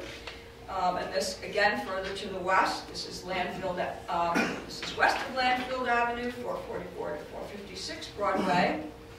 And here, I've paired a contemporary view with one from the 50s or 60s. So the building on the right can be seen in that streetscape, and I guess without a pointer, I'll have to put this right here. Okay. And again, these are going to be the farthest buildings. Oh, oops, I went by accident. Okay, so these are the farthest buildings in that historic view. And then beneath it is a close-up of Woolworths, which is the last building, almost the last building in the streetscape. And then here, and the building next to Woolworths was an important meat store. It's attached to it. And then here, that's Woolworths again. You can see that little store, and looking back up, and many of the same buildings are still in the streetscape today. And then the south side of Broadway, the streetscape didn't fare as well and is not as solid. Going back up to the east end, you also have larger buildings, institutional and civic buildings, and some residents. And this is all the way back up to the east end across from where we started at Curly's. This is the older library in the village. It's a WPA style building, and it's from 1936, but it wasn't actually built with WPA funds. And then this is the 1960 Sullivan County Trust building. Two 1910 residents that survived at 433 and 435 Broadway. And this is the earliest building in the district, the 1844 Methodist Church that was altered in 1892, and its later 1872 parsonage. And this is the newest building in the district. It's a Brutalist Bank from 1970, and we're celebrating the fact that 1970 becomes 50 years old in a few weeks. And then this is the current library, which is a 1925 building at 479 Broadway. And then the district also goes up a few of the side streets, up and down a few of the side streets, where the buildings are closely related in age and context. And this is Landfield Street. That's a little row of buildings, and the Village Garage, I believe that is. And these two are on This is on Liberty Street. This is the 1955 Veterans Memorial Hall. This is our tax credit project. Believe it or not, the applicant is prepared to invest $500,000 to put a commercial daycare center in here. And this is on John Street. This is a, that's the 1935 school, and that's a 1926 telephone company building, I believe. And then this is a selection of some of the village's religious buildings. It has quite a few. These two are on John Street. That's a Henry Dudley Church that was already listed. I believe that's 1880. And this one, which is one of my favorites. It began life as a Catholic church in 1864. Then it was a warehouse before being redesigned as a synagogue in 1925, and it's now a Baptist church. That's a very common kind of synagogue, kind of a Baroque influenced synagogue design in Sullivan County. Meanwhile, this building, the one on the left, was built as a synagogue in 1912, and then the congregation moved up and redesigned the old Catholic church as the building you just saw, and then they moved back down the hill and redesigned their original building in the modern style in 1962. And that's what you see in Sullivan County and in Monticello, a lot of reuse and redesign. And then lastly, on the far western end of the district, we end with the Civil War memorial in a small park that anchors the western end of the district. And I have two letters. Sadly, the owner who is supporting it is out of the district, several blocks out of the district, but it's a travel-in. And 1960s building, and they're begging to be included, but there's several blocks to the west, and I don't know, I guess we can look at them for individual support, but I don't think they can be included. And then the owners of the Chase Bank that you saw, the 1960s building, there are 4 of them, and they've objected, but otherwise we have very good support locally. Our county and village people did an excellent job. We're hoping for more tax credit projects. This is a community that desperately needs them. Any questions about Monticello other than pronunciation? Why is the bank protesting? They don't say. We, the joint owners of 411 Broadway, object to listing this property. It's a shame when a sophisticated commercial entity like Chase Bank is not understanding in our program, or our tax credit program, enough to give a damn about this. That's unfortunate. For the record. Other questions or comments? It was noteworthy that there was no record of brick making in the area or the presence of yellow clay that was Right, found. there's a lot of yellow buildings. Yeah, so what did you think about that? I mean, I don't know. You know, again, Neil Larson wrote this. He did a very thorough job. Yes, I agree. And a little mystery. Yeah. I mean, I think, you know, I heard Neil give the presentation when we gave it to the sole property owner there. I was kind of struck by the fact that he talked about the urban character of this, which I actually hadn't thought of before, and so I'm stealing that. Because you just don't see. Sullivan County is really an acquired taste, and I've acquired it, and you just don't see this sort of thing anywhere else. And also the very wide thing of Broadway, which does go back to the Jones Brothers, and you know, as it burned a couple times, they had a fight to keep the county seat there, and they did. It's like that in Newburgh, too. Yes, on the other end of it. Newburgh, yeah, the same thing. Have we ever nominated in the register any of the big Jewish resort hotels like Kutcher's, which is right near Monticello? No, we tried hard. Where's is James here? James tried hard to, what was it? The Grossinger's. Which one? Grossinger's. Grossinger's. James tried very hard to create an argument for saying that Grossinger's was eligible, or a piece of it was eligible, but they've changed so much. First of all, they changed over the years, and then a lot of them have fallen down, and we haven't found something intact enough. They certainly were significant. We tried to nominate Browns, and again, that had changed so much, and then it burned, and basically all we had left was the Browns bungalow, where Mr. and Mrs. Brown lived. They wanted to nominate the Jerry Lewis Theater, but it wasn't the theater Jerry Lewis had played in. It was a replacement of that theater. So you have this continual pattern of change, fires, and then deterioration, and then more fires, and you just don't have one that's intact enough. And it's very sad. And you drive across there, and you see empty hotel, empty bungalow colony, one after another. Yeah, it's a significant piece of history that is. And this is only the history. third. This will only be the third district in Sullivan County. We have Liberty. I forget the last one we did, and this Calhoun, and this, and it will be only the third tax credit project if it goes through. Is Port Jervis in Sullivan? No, Port Jervis. It's Orange. Any other questions or comments? Quick response to Carol's question about yellow brick. The yellow brick clay usually comes from New Jersey, and this is right across the border, so it's probably New Jersey brick. Got it. Thanks, Mike. Oh, we do have Woodstock. Yes. Do I hear a motion? Wint, second? Second. Erica? All in favor? Aye. Any opposed or abstaining? Motion carries. Thank you. On to North Guilford. Okay, so this couldn't be more different, more remote. This is the small North Guilford Cemetery, located in a very rural part of Shenango County, 4 miles north of Guilford Center, which is itself a very rural hamlet. The tiny crossroads hamlet is centered around the intersection of Walberg Road and County Route 36. which is the north-south road to the left there. And that's a main road between Guilford and Norwich. And this hamlet was known locally as Old Four Corners, and the next one to the north was Little Four Corners. And this nomination came to us directly from a compliance project.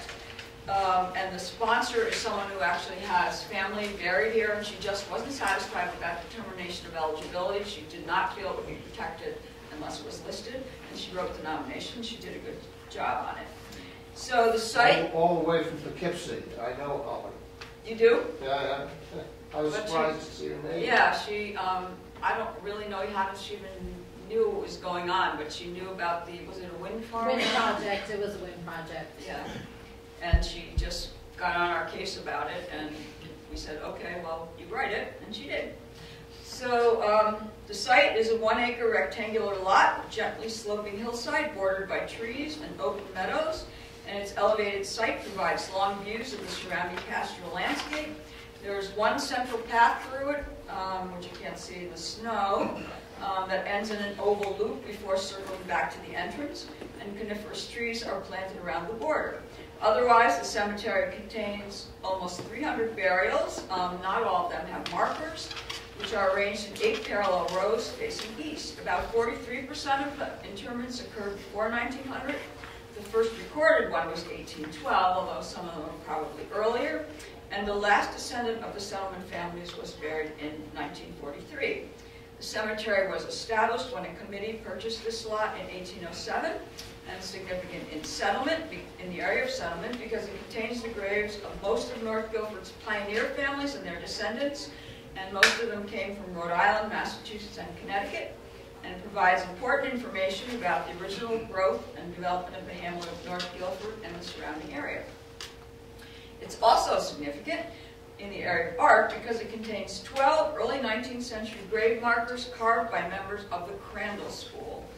And the Crandall School is a well-known group of regional carvers that refers to the sons of master carver Joseph L. Crandall, a Vermont neighbor who settled in Chenango County. And he's sometimes called Fern Man.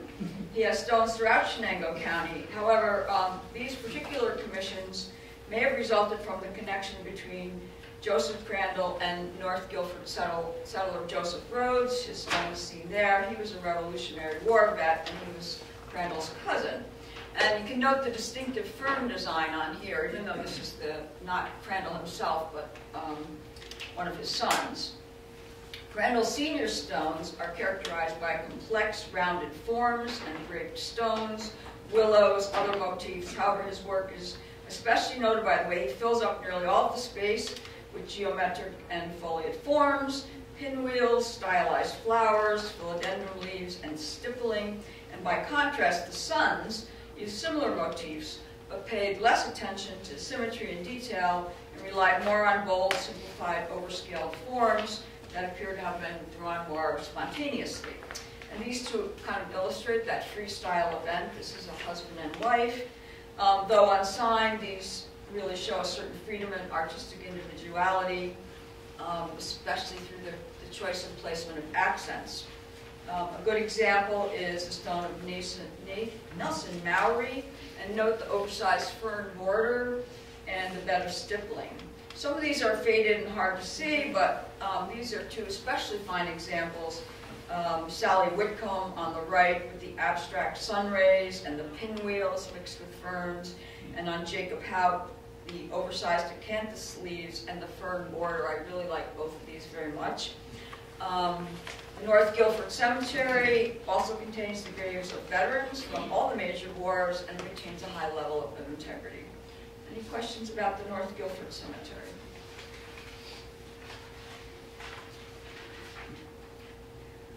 Do we hear a motion for the North Guilford Cemetery? So moved. Jay? I'll second that. All in favor? Aye. Any opposed or abstained? Thank you. On to the National What did I Headquarters. think there? Oh. Okay. Last, the national headquarters for the March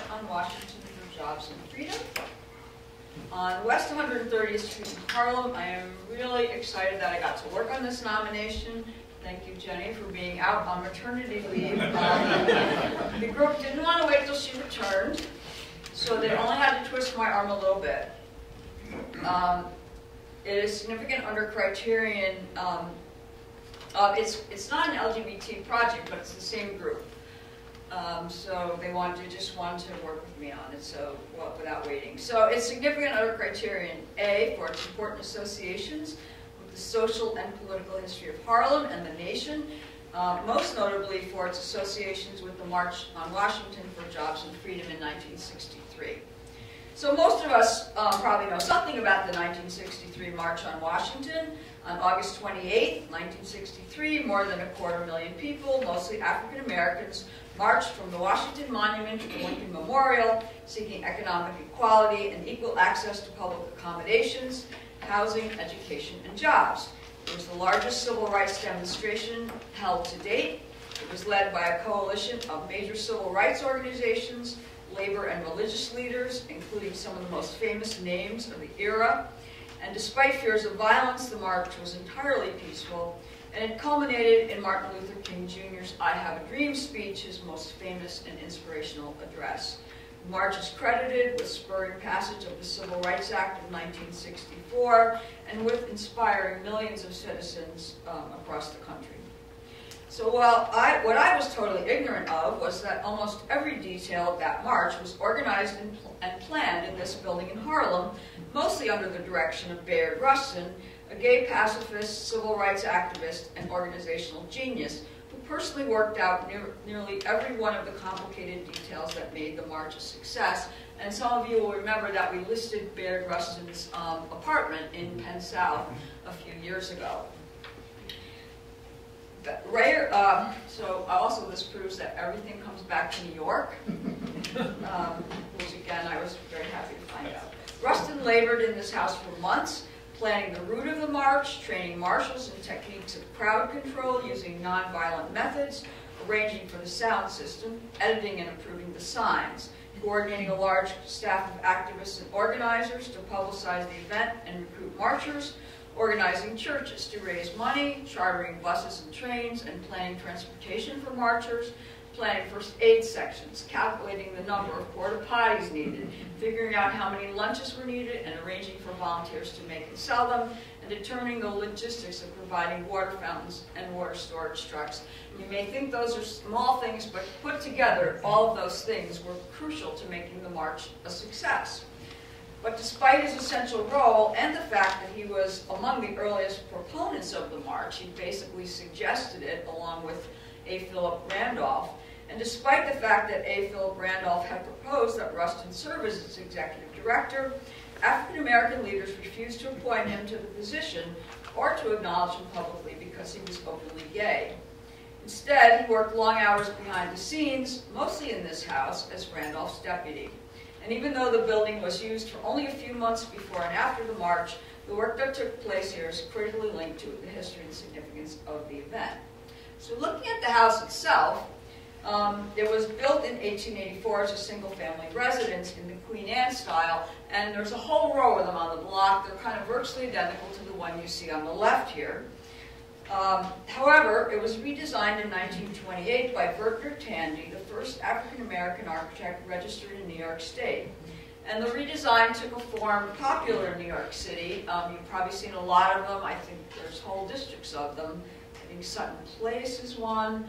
It involved stripping off all the exterior decoration and applying a uniform stucco finish in a style that was actually called English cottage style, relocating the main entrance to the ground floor. Other changes include adding the small metal balconies, and there's a sloping parapet that you can't really see at the roof line. And although there are many examples of the general type in Manhattan, this is the only known example in Harlem, and it's the only example by Tandy. We don't know exactly why he was hired, but in 1928, the building had been repurposed for institutional use. That may have been the reason, to make it more efficient for that use. I don't really know why. There's no information on it. It served as a home for girls, a shelter for young pregnant women, and as the Utopia Children's House a healthcare, daycare, and social service organization. And we're also claiming significance in social history for those associations as well. It remained in some kind of social service use until the March on Washington people rented it, and then it returned to social service use until 1978. Today it's owned by the City of New York, and it is used as apartments. In each of these uses, it generally retained its division into 2 rooms on each floor. Tandy removed a few partitions and made it more suitable for institutional use, but it remains fairly intact to the 1928 design, which is how it looked in 1963. Now, I do have floor plans from 1928, but they're really extremely hard to see. I'm just showing you to show you that I have them, and that this is still the same general floor plan, the 2 rooms on each floor. This is the basement, and this is the parlor floor. And then it's difficult to get interior photos because it's in their apartments, but this is the ground floor stair. We know Tandy installed this. We know the manufacturer, Brooklyn firm. And then here to the left is in the basement, that's an original fireplace. So we know that was here when it was used by the marchers. And then this is on, I believe, the 2nd floor. And again, there's not much left. It's just the open 2-room plan, and it's very crowded with furniture, so it's hard to see anything. But what's more important is the activity that took place here, and the fact that it still retains the open plan. So this is 63. I'm not sure who's standing in the window, but the exterior is still nearly identical to the way you see it. The only changes were a new door and new windows in the same configuration. The interior is recognizable in plan and retains a few features, though crowded with furniture.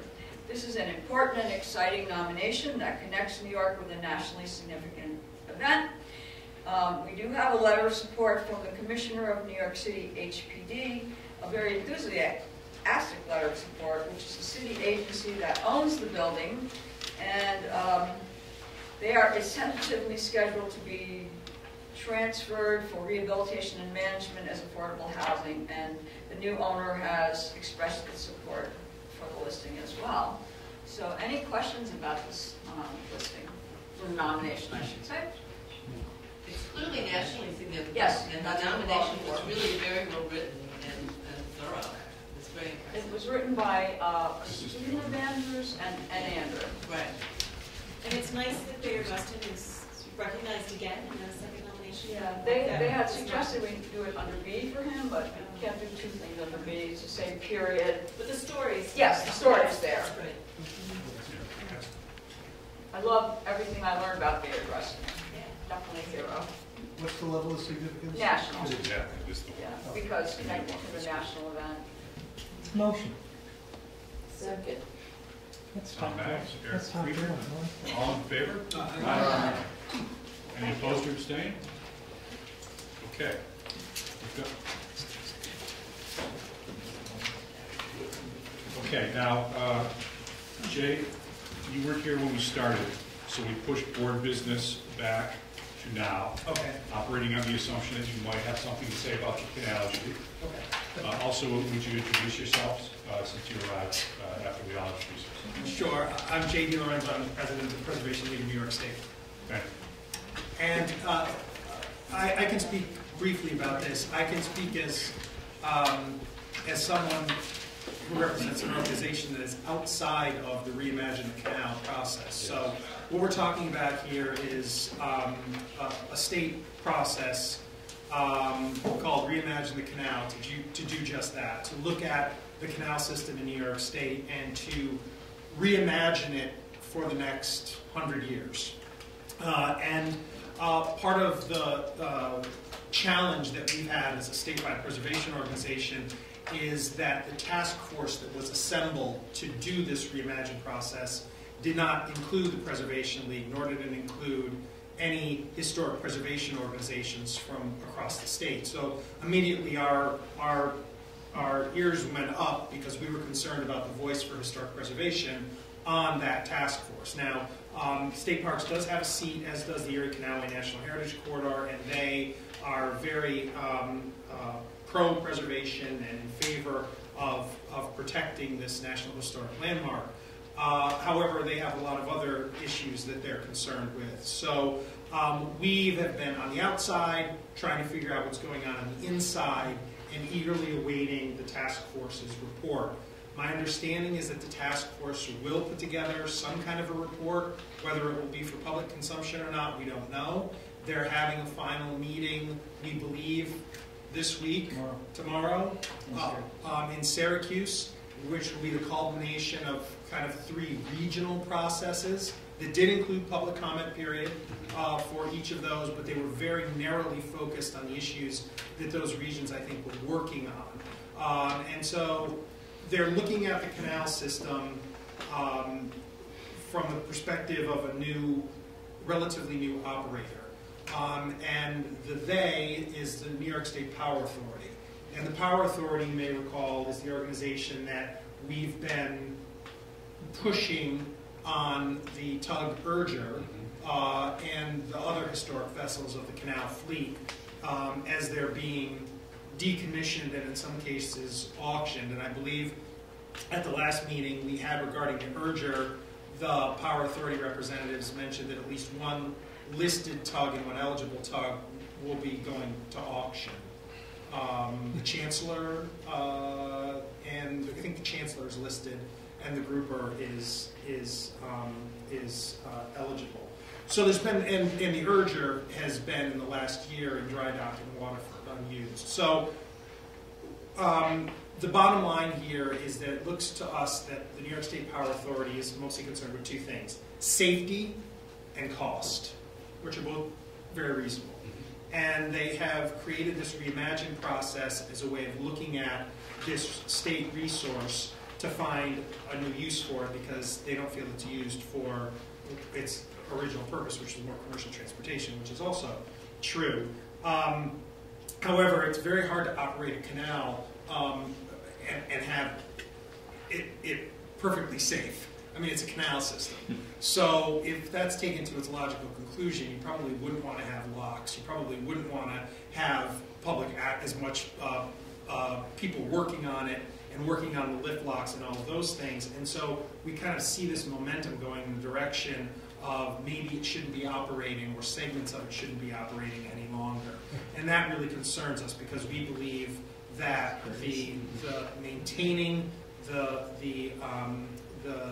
canal as an operable canal system not only protects the National Historic Landmark and all of the resources that are associated with it, but maintains it as a heritage tourism resource that's highly unusual for the state of New York.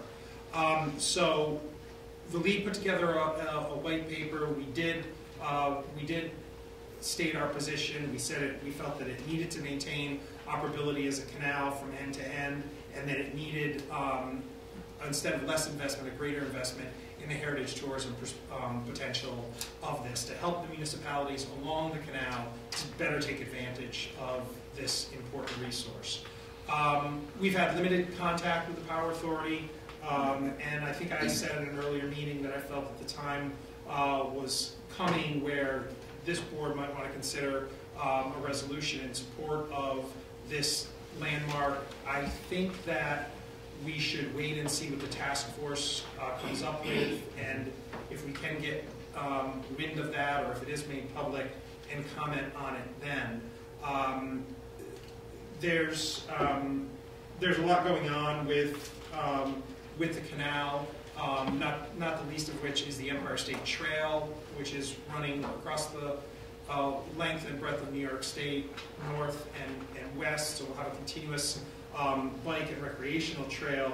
The league is working with the Erie Canalway National Heritage Corridor on assessing vacant and underutilized historic buildings along a section of this Empire State Trail, because we want to promote any new development or cyclist-supported businesses. We want them to be focused on the existing buildings and the historic buildings in these communities, as opposed to be building new. So if there needs to be a bunkhouse, if there needs to be lodging or bicycle services or places you can stop and get your bike fixed or any of those types of things. We want them in these historic buildings. So we feel there's a lot of potential, and we feel that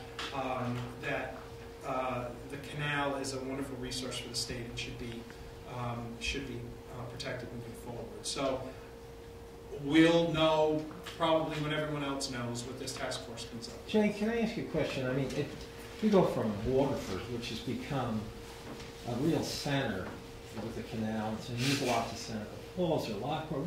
Since I've been involved here, we've spent a lot of money through the years, all the way from Waterford out to Buffalo, plus the economic. I mean, there's hundreds of Canadians that use that to come down from Ontario to go south and north and so on.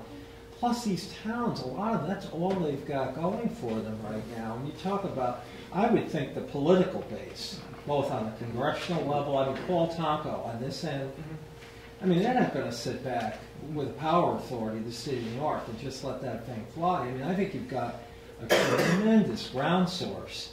Every single politician, every mayor, every governmental county along that route, they need to be put on notice quickly, and I'm sure they are, that this could be an economic crusher.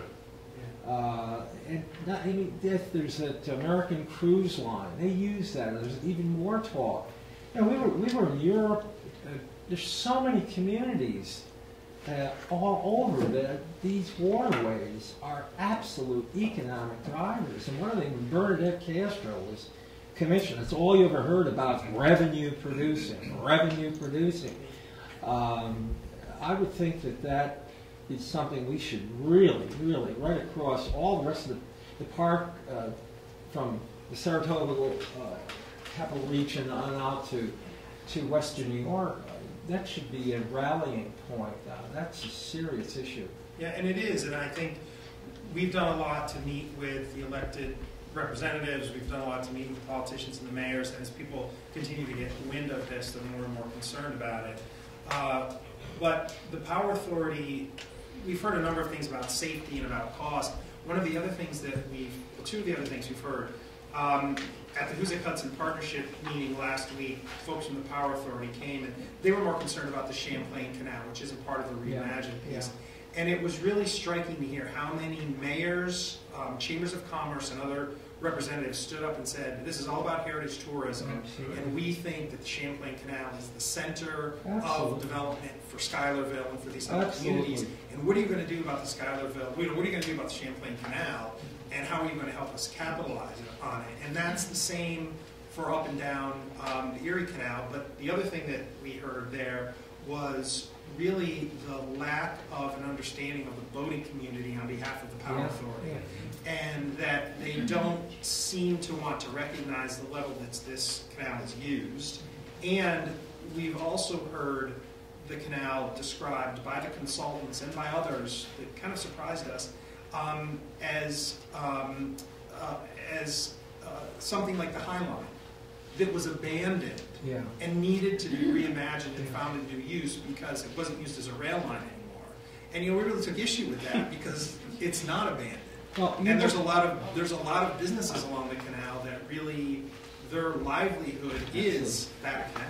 From an environmental point of view, I can remember that Mohawk River used to be different colors. Different colors from all the garbage and the mills that were pouring into that. Fish died. I mean, all up and down. It was terrible. You get these people out there, whether they're walking or boating or whatever, they take an environmental interest in the project. And this governor, I mean, I know there's a lot of people that are not overly crazy about him. A lot of the areas along upstate North, they haven't always voted for him. But I have to tell you, just my opinion, and I'm a non-registered voter, all right, he's done more for upstate New York, and has done more for parks, and has done more for this region since Nelson Rockefeller was governor. And I mean, I think, would you agree, he has really put his back to this, and you know, I feel very passionate about this because my wife and my family, we own a lot of property on Nantucket, and I know how fast that can slip. And we've lived on waterways. We know what it's like. And it's crazy. That river, that going west from Schenectady, it's the most historic. You know, you travel out to Utah or Nebraska, I mean, and there's like 4 corners and some post that 3 people stopped on the way to Oregon, and they've got a big sign where everybody takes pictures. We got tons of that. Tons of it. The Mabee Farm in Rotterdam. No one ever paid any attention to that place. It's now a mecca. It's on the river. It's on the waterway. Most people complain that they can't get access to the water. Scotia is extremely popular now with boaters. So you take it closer. And maybe it won't be closed. Let me let you know how I really feel about it. Right. From the outside, we've heard that sections of it could be closed. We've heard all different kinds of things, but everything we're hearing is rumor because they don't, they don't have us included. I'm in a business about, tragedies, accidents, and so on. You have a greater chance of slipping and falling in a bank than you do in the Erie Canal. And look at the statistics. Look at the numbers. It's a stupid excuse. If they want to get out of the business of dangerous activities, they should close every electric generating plant. That's right. I mean, it's preposterous. Now, are there any elected officials on this study panel? Or is it all? I don't think electeds. Do you know Joni Mahoney? Oh, Joni, yeah. Douglas County. Yeah. But I mean, that's right. So that's right. It's not much. It's not much because I think it's very important to recruit. Obviously, this board can't do it, but the league can, and the support group for the Canal Recreation Commission should be talking to all these mayors and state legislators. It's a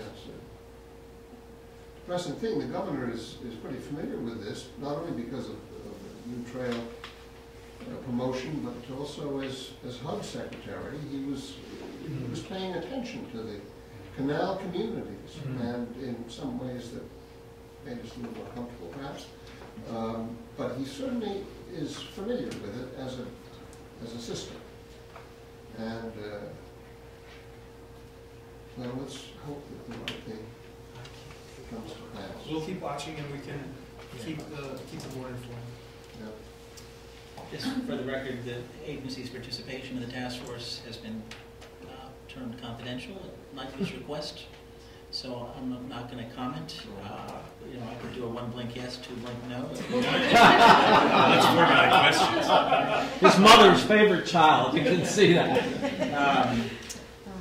The legislature, as I understand it, was just briefed yesterday by NIPA, by phone, and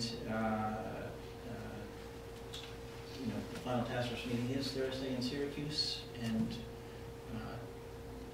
Commissioner's not here now, but Commissioner will be at the award ceremony, and he and I are leaving immediately at 3 for a meeting with NIPA this afternoon. So, yeah, it's to the end of the process. And I look forward to details becoming public. The day after that is time for the New York Times to weigh in on it. Yes, please. I just want to report on the Aldrich and Ray building, which you remember that you rejected the building in Buffalo, the Apple building, and the sponsor did appeal to the National Park Service, but the National Park Service supported your decision and rejected the appeal. And it was a very simple letter that said it doesn't have enough integrity. If you want to see it, I can forward it to you. That'd be great. Does everyone want to see it, or just want to send it to everyone? It was a really simple, short letter. Yeah, and what I had sent them at Park Service's request was a link to the board meeting, to the YouTube video, and so the reviewer in Washington will actually watch the board meeting and your review of it, and the sponsor's presentation, and then of course you had the nominated, what the person appealing is supposed to submit the nomination that she prepared, which she did. And then I submitted the comments I gave to you and the review board, the link to the review board meeting which she watched, and then she made her decision and just simply said it doesn't have enough integrity. She didn't go into a lot of detail, but I will send you all the letter if you'd like to read it. Thanks, Kath, thank you for bringing that up. I did have a copy of the letter here, just to reference. I appreciate that you brought it up first. We had 75 nominations on the agenda this year, 74 advanced, 1 did not. That's obviously a very rare situation in any given year, let alone over a longer period of time. The letter notes the draft national register nomination and supplemental materials supplied by your organization. This is a letter to Carrie Trainer. Do not counter the state and state review board's decision that the Aldrich and Ray Manufacturing Building no longer retains sufficient integrity for listing in the National Register of Historic Places. The loss of the north half of the building in 1976 was too much for the final small industrial complex in Buffalo to retain sufficient integrity for listing on the National Register. So kudos to staff in preparing the material, a very careful evaluation, a lot of groupthink that would happen. Julian and Kath both extensively involved in reviewing the staff's information. But finally, your process, your participation in this process, your questions, your review of that nomination was critical. And so it's a very unusual circumstance. But in this case, certainly the National Park Service seconded your take. So thank you for that. We have, I want to note that we do have a number of staff in the room from the survey unit. I want to pass out a map of the new territorial assignments for your use and reference. I do want staff, we sort of have a elementary school square dance situation here. We have the NR staff on one side of the room. We have the survey staff on the other side of the room. I promise by March everyone will be sitting together. But if the survey staff would please introduce themselves, if you would perhaps introduce yourselves in the context of your new territory. Maybe that's a little complex. But Erin, if we could just start with you, would you introduce yourself? And, sure. Yeah. Hello, I'm Erin Cernicki, and I'm in the survey unit. If you want me to talk about the territory that I will be taking over, it's Mohawk Valley and Schoharie Valley area. I'm familiar with these territories. I've been in charge of central New York for the last couple of years. So most of these counties are counties that I have been working in compliance for the last couple of years. James? I'm James Finelli. I've been with the office for 4 years, but I've been with Parks since 2008 with the historic sites. I'll be taking over central New York, the Syracuse area. And that's about it. I'm Daniel Bogro. I am covering the northern portion of New York, and I've been with the agency for about 12 years, previously in the archaeology unit, and now about a year in the survey and evaluation unit. And I've done one nomination before, so looking forward to doing more. Tell them which one it was. The space shuttle, Enterprise. You did a fabulous nomination. My name is James Carter. This is actually my first day. I currently work for Parks. I work in the budget office, but I'll be taking over the Albany area, so Albany, Rensselaer, Schenectady, Greene, and Columbia counties. Thank you, James. Hi, I'm Linda Mackey, and I've been with SHPO for 6.5 years. I started with both gens as part of my training. I think I prepared 5 nominations. I presented at a couple meetings. And I'll be, well, I've been doing New York City and Long Island and a couple of regions for the past few years, but I'll be focusing my NR survey on New York City, except for Queens. That's it? And then over here. Oh, you want the rest of the stuff? Yeah, just new territories, Okay, perhaps. survey. I'm Jennifer. I'll have Queens and Long Island. Virginia Bartis, and I'm taking, previously had the Finger Lakes, and now I'm taking a step to the left. And my territory will be the Genesee area, which means I'll still be covering Rochester. That's great. I'm Jennifer, the other Jennifer, and I will be staying with Western New York. You haven't seen the end of me. I still have some stuff in work. We're not letting you go. I'll see you tomorrow. I'd hire any of them with my money, too. I think they're all swell. You're They're the all best. Okay, final point of business, board business will be future meeting dates. Okay, so This is only slightly complicated, but with the dates I sent out were March 19th, June 11th, September 10th, and December 3rd. Everyone was okay with all of them except for Kristen, who cannot make the March and June ones. So I can make the June one work, but the March 19th. Oh, you can make June now? Well, I can make it, I can make that one work. Okay. It's not ideal for me, but June as a Well, whole is not ideal for me, so I will make that one work, but the 19th. So then the choice, well. Or I would have to leave Well, you on could 1 o'clock either, train. well, there's That no would be point on in you leaving at noon because Yeah. that would, That's 9 point. That's That would, so that makes me feel a little bit better. You can either miss a meeting, since everyone else can come. I didn't want you to have to miss 2 meetings. Yeah. Or you can choose to meet on a date 1 week earlier, 1 week later. Or 1 day earlier, 1 day later. What would you board members like to do? Do you have 10 of the 11 on the 19th? Am I the only one? I'm sorry. Yeah, Yes, they take your you're 10. the only one who can't come. Everyone else could come on all the dates. Except for, I don't Okay. think Paul did not respond to the email.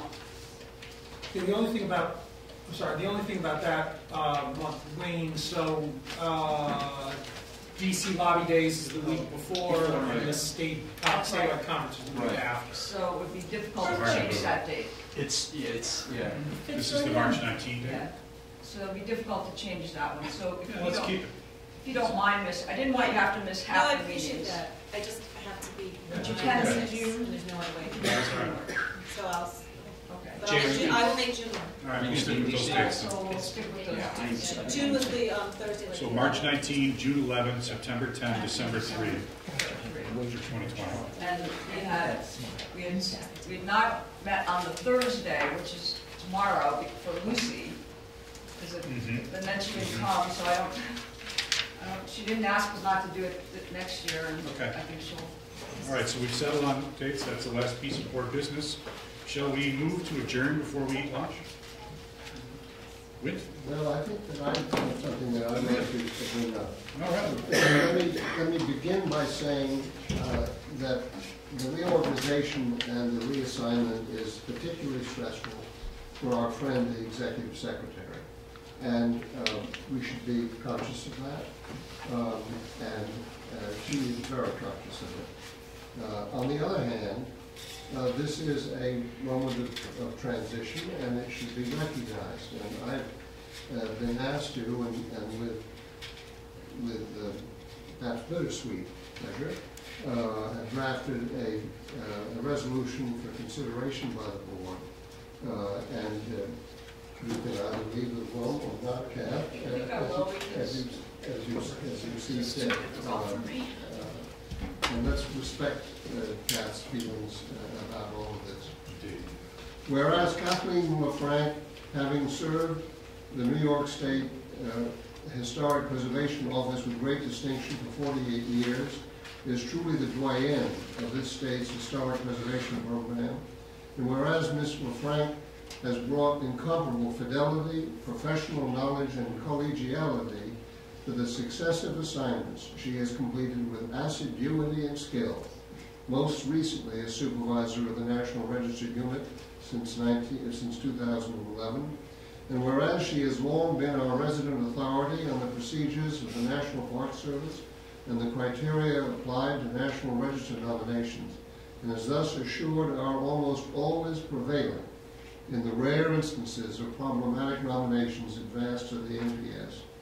And whereas during these past 8 years, Ms. LaFranc has shepherded 740 nominations onto the register, representing thousands of individual buildings, thereby making many eligible for rehabilitation tax credits and preservation grants, and thus helping to reduce the carbon footprint and improve the economy and quality of life for all New Yorkers. And whereas she has been a key actor in keeping New York State in its accustomed place, annually leading the states in the competition for most properties listed on the National Register, with a current count of 6,075, 12% of which have been listed during tenure in her current post. And whereas Ms. LaFranc has personally written numerous complicated and criteria-stretching nominations such as those for the site of the Woodstock Music Festival, the Urban Renewal-inspired Uncle Sam Atrium in Troy, and the Taconic and Palisades Interstate Parkways, and has taken the lead in advancing nominations relating to properties associated with underrepresented communities and the LGBTQ history. And whereas she is justly acknowledged to be a writer of rare talent, a master of clarity and fluency in the English language, who was the author of the 11-page entry on the New York State Office of Parks, Recreation, and Historic Preservation and its history for the Encyclopedia of New York State, published in 2005, and has now been asked to undertake a fuller history of the agency to be published in 2024 on the occasion of the centennial of Robert Moses State Parks Plan. And whereas Ms. LaFranc has ever been ready to be a caring and inspiring mentor to younger colleagues and a collegiate worker with others on the team. Now, therefore, the New York State Board for Historic Preservation hereby resolves to recognize with gratitude and affection the devoted and talented public service of Kathleen LaFranc and her accomplishments and personal qualities as described above, noting in particular her efficient work as coordinator of the quarterly meetings of this board and our executive secretary, and to wish her further success in her distinguished career at the agency, happy that she will continue to make her mark in our midst.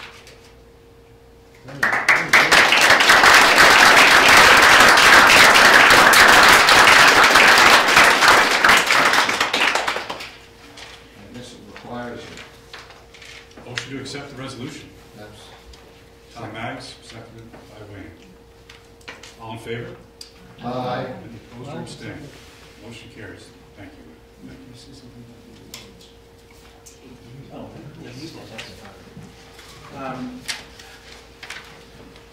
thank you for your understanding of this significant transition on our staff. It's one that obviously has an impact on Kath, on others. I think we have the work we would like Kath to switch focus to is extraordinarily important for the agency. It is about providing this agency with its history, never before summarized or collated in one place, never a history celebrated by publication, never a history that has been fully in place to inform compliance and capital funding decisions. And so, Nora will Kath be leading the program. She will be working with and around in a number of different ways, from both training the newly merged unit to undertaking further NR nominations, NHLs. There may be, I think she has a very, has been offered a very full new assignment, but it is a difficult assignment to transition to, and obviously that's something we're seeing today, and some of you have reached out and had earlier conversations with her about. So I appreciate the support you're offering to her, and know that will need to continue. I do also want to recognize two state preservation office staff. Cordell Reeves, who is here. Cordell, if you just stand for a moment, received the Distinguished Service Award from the agency late last month, for his commitment to pushing our agency to be more fluent in a wider range of histories and perspectives. Cordell works with the interpretive unit under Greg Smith's direction, and is just a key compass for our staff, our future work, our current and future work. And Cordell, I also appreciate what you offer.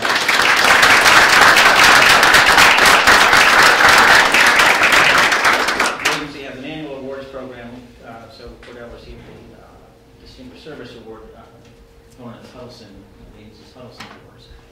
Not here to be recognized, but Erin Maroney on our Bureau of Historic Sites staff received a Special Service Award for her innovative treatments of historic fabric and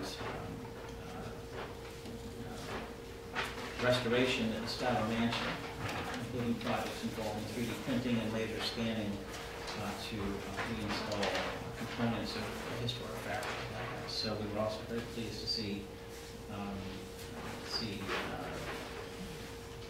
her efforts recognized at the highest level of the agency. So Cordell and Erin deserve your recognition. So I went to the Schuyler House recently, and I was just blown away by some of these new approaches to interpretation that helps enormously put us back in the late 18th century.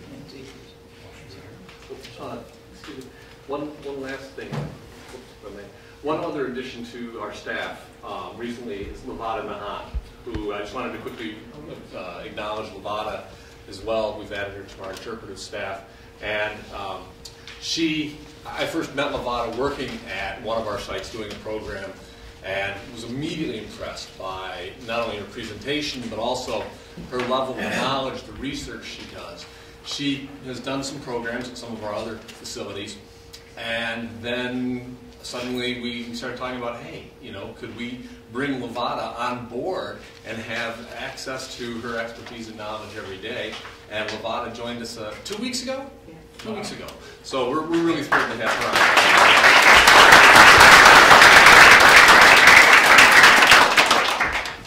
And I'll just say, staff transitions are never easy, so we certainly appreciate the deliberations that have to go into something like that.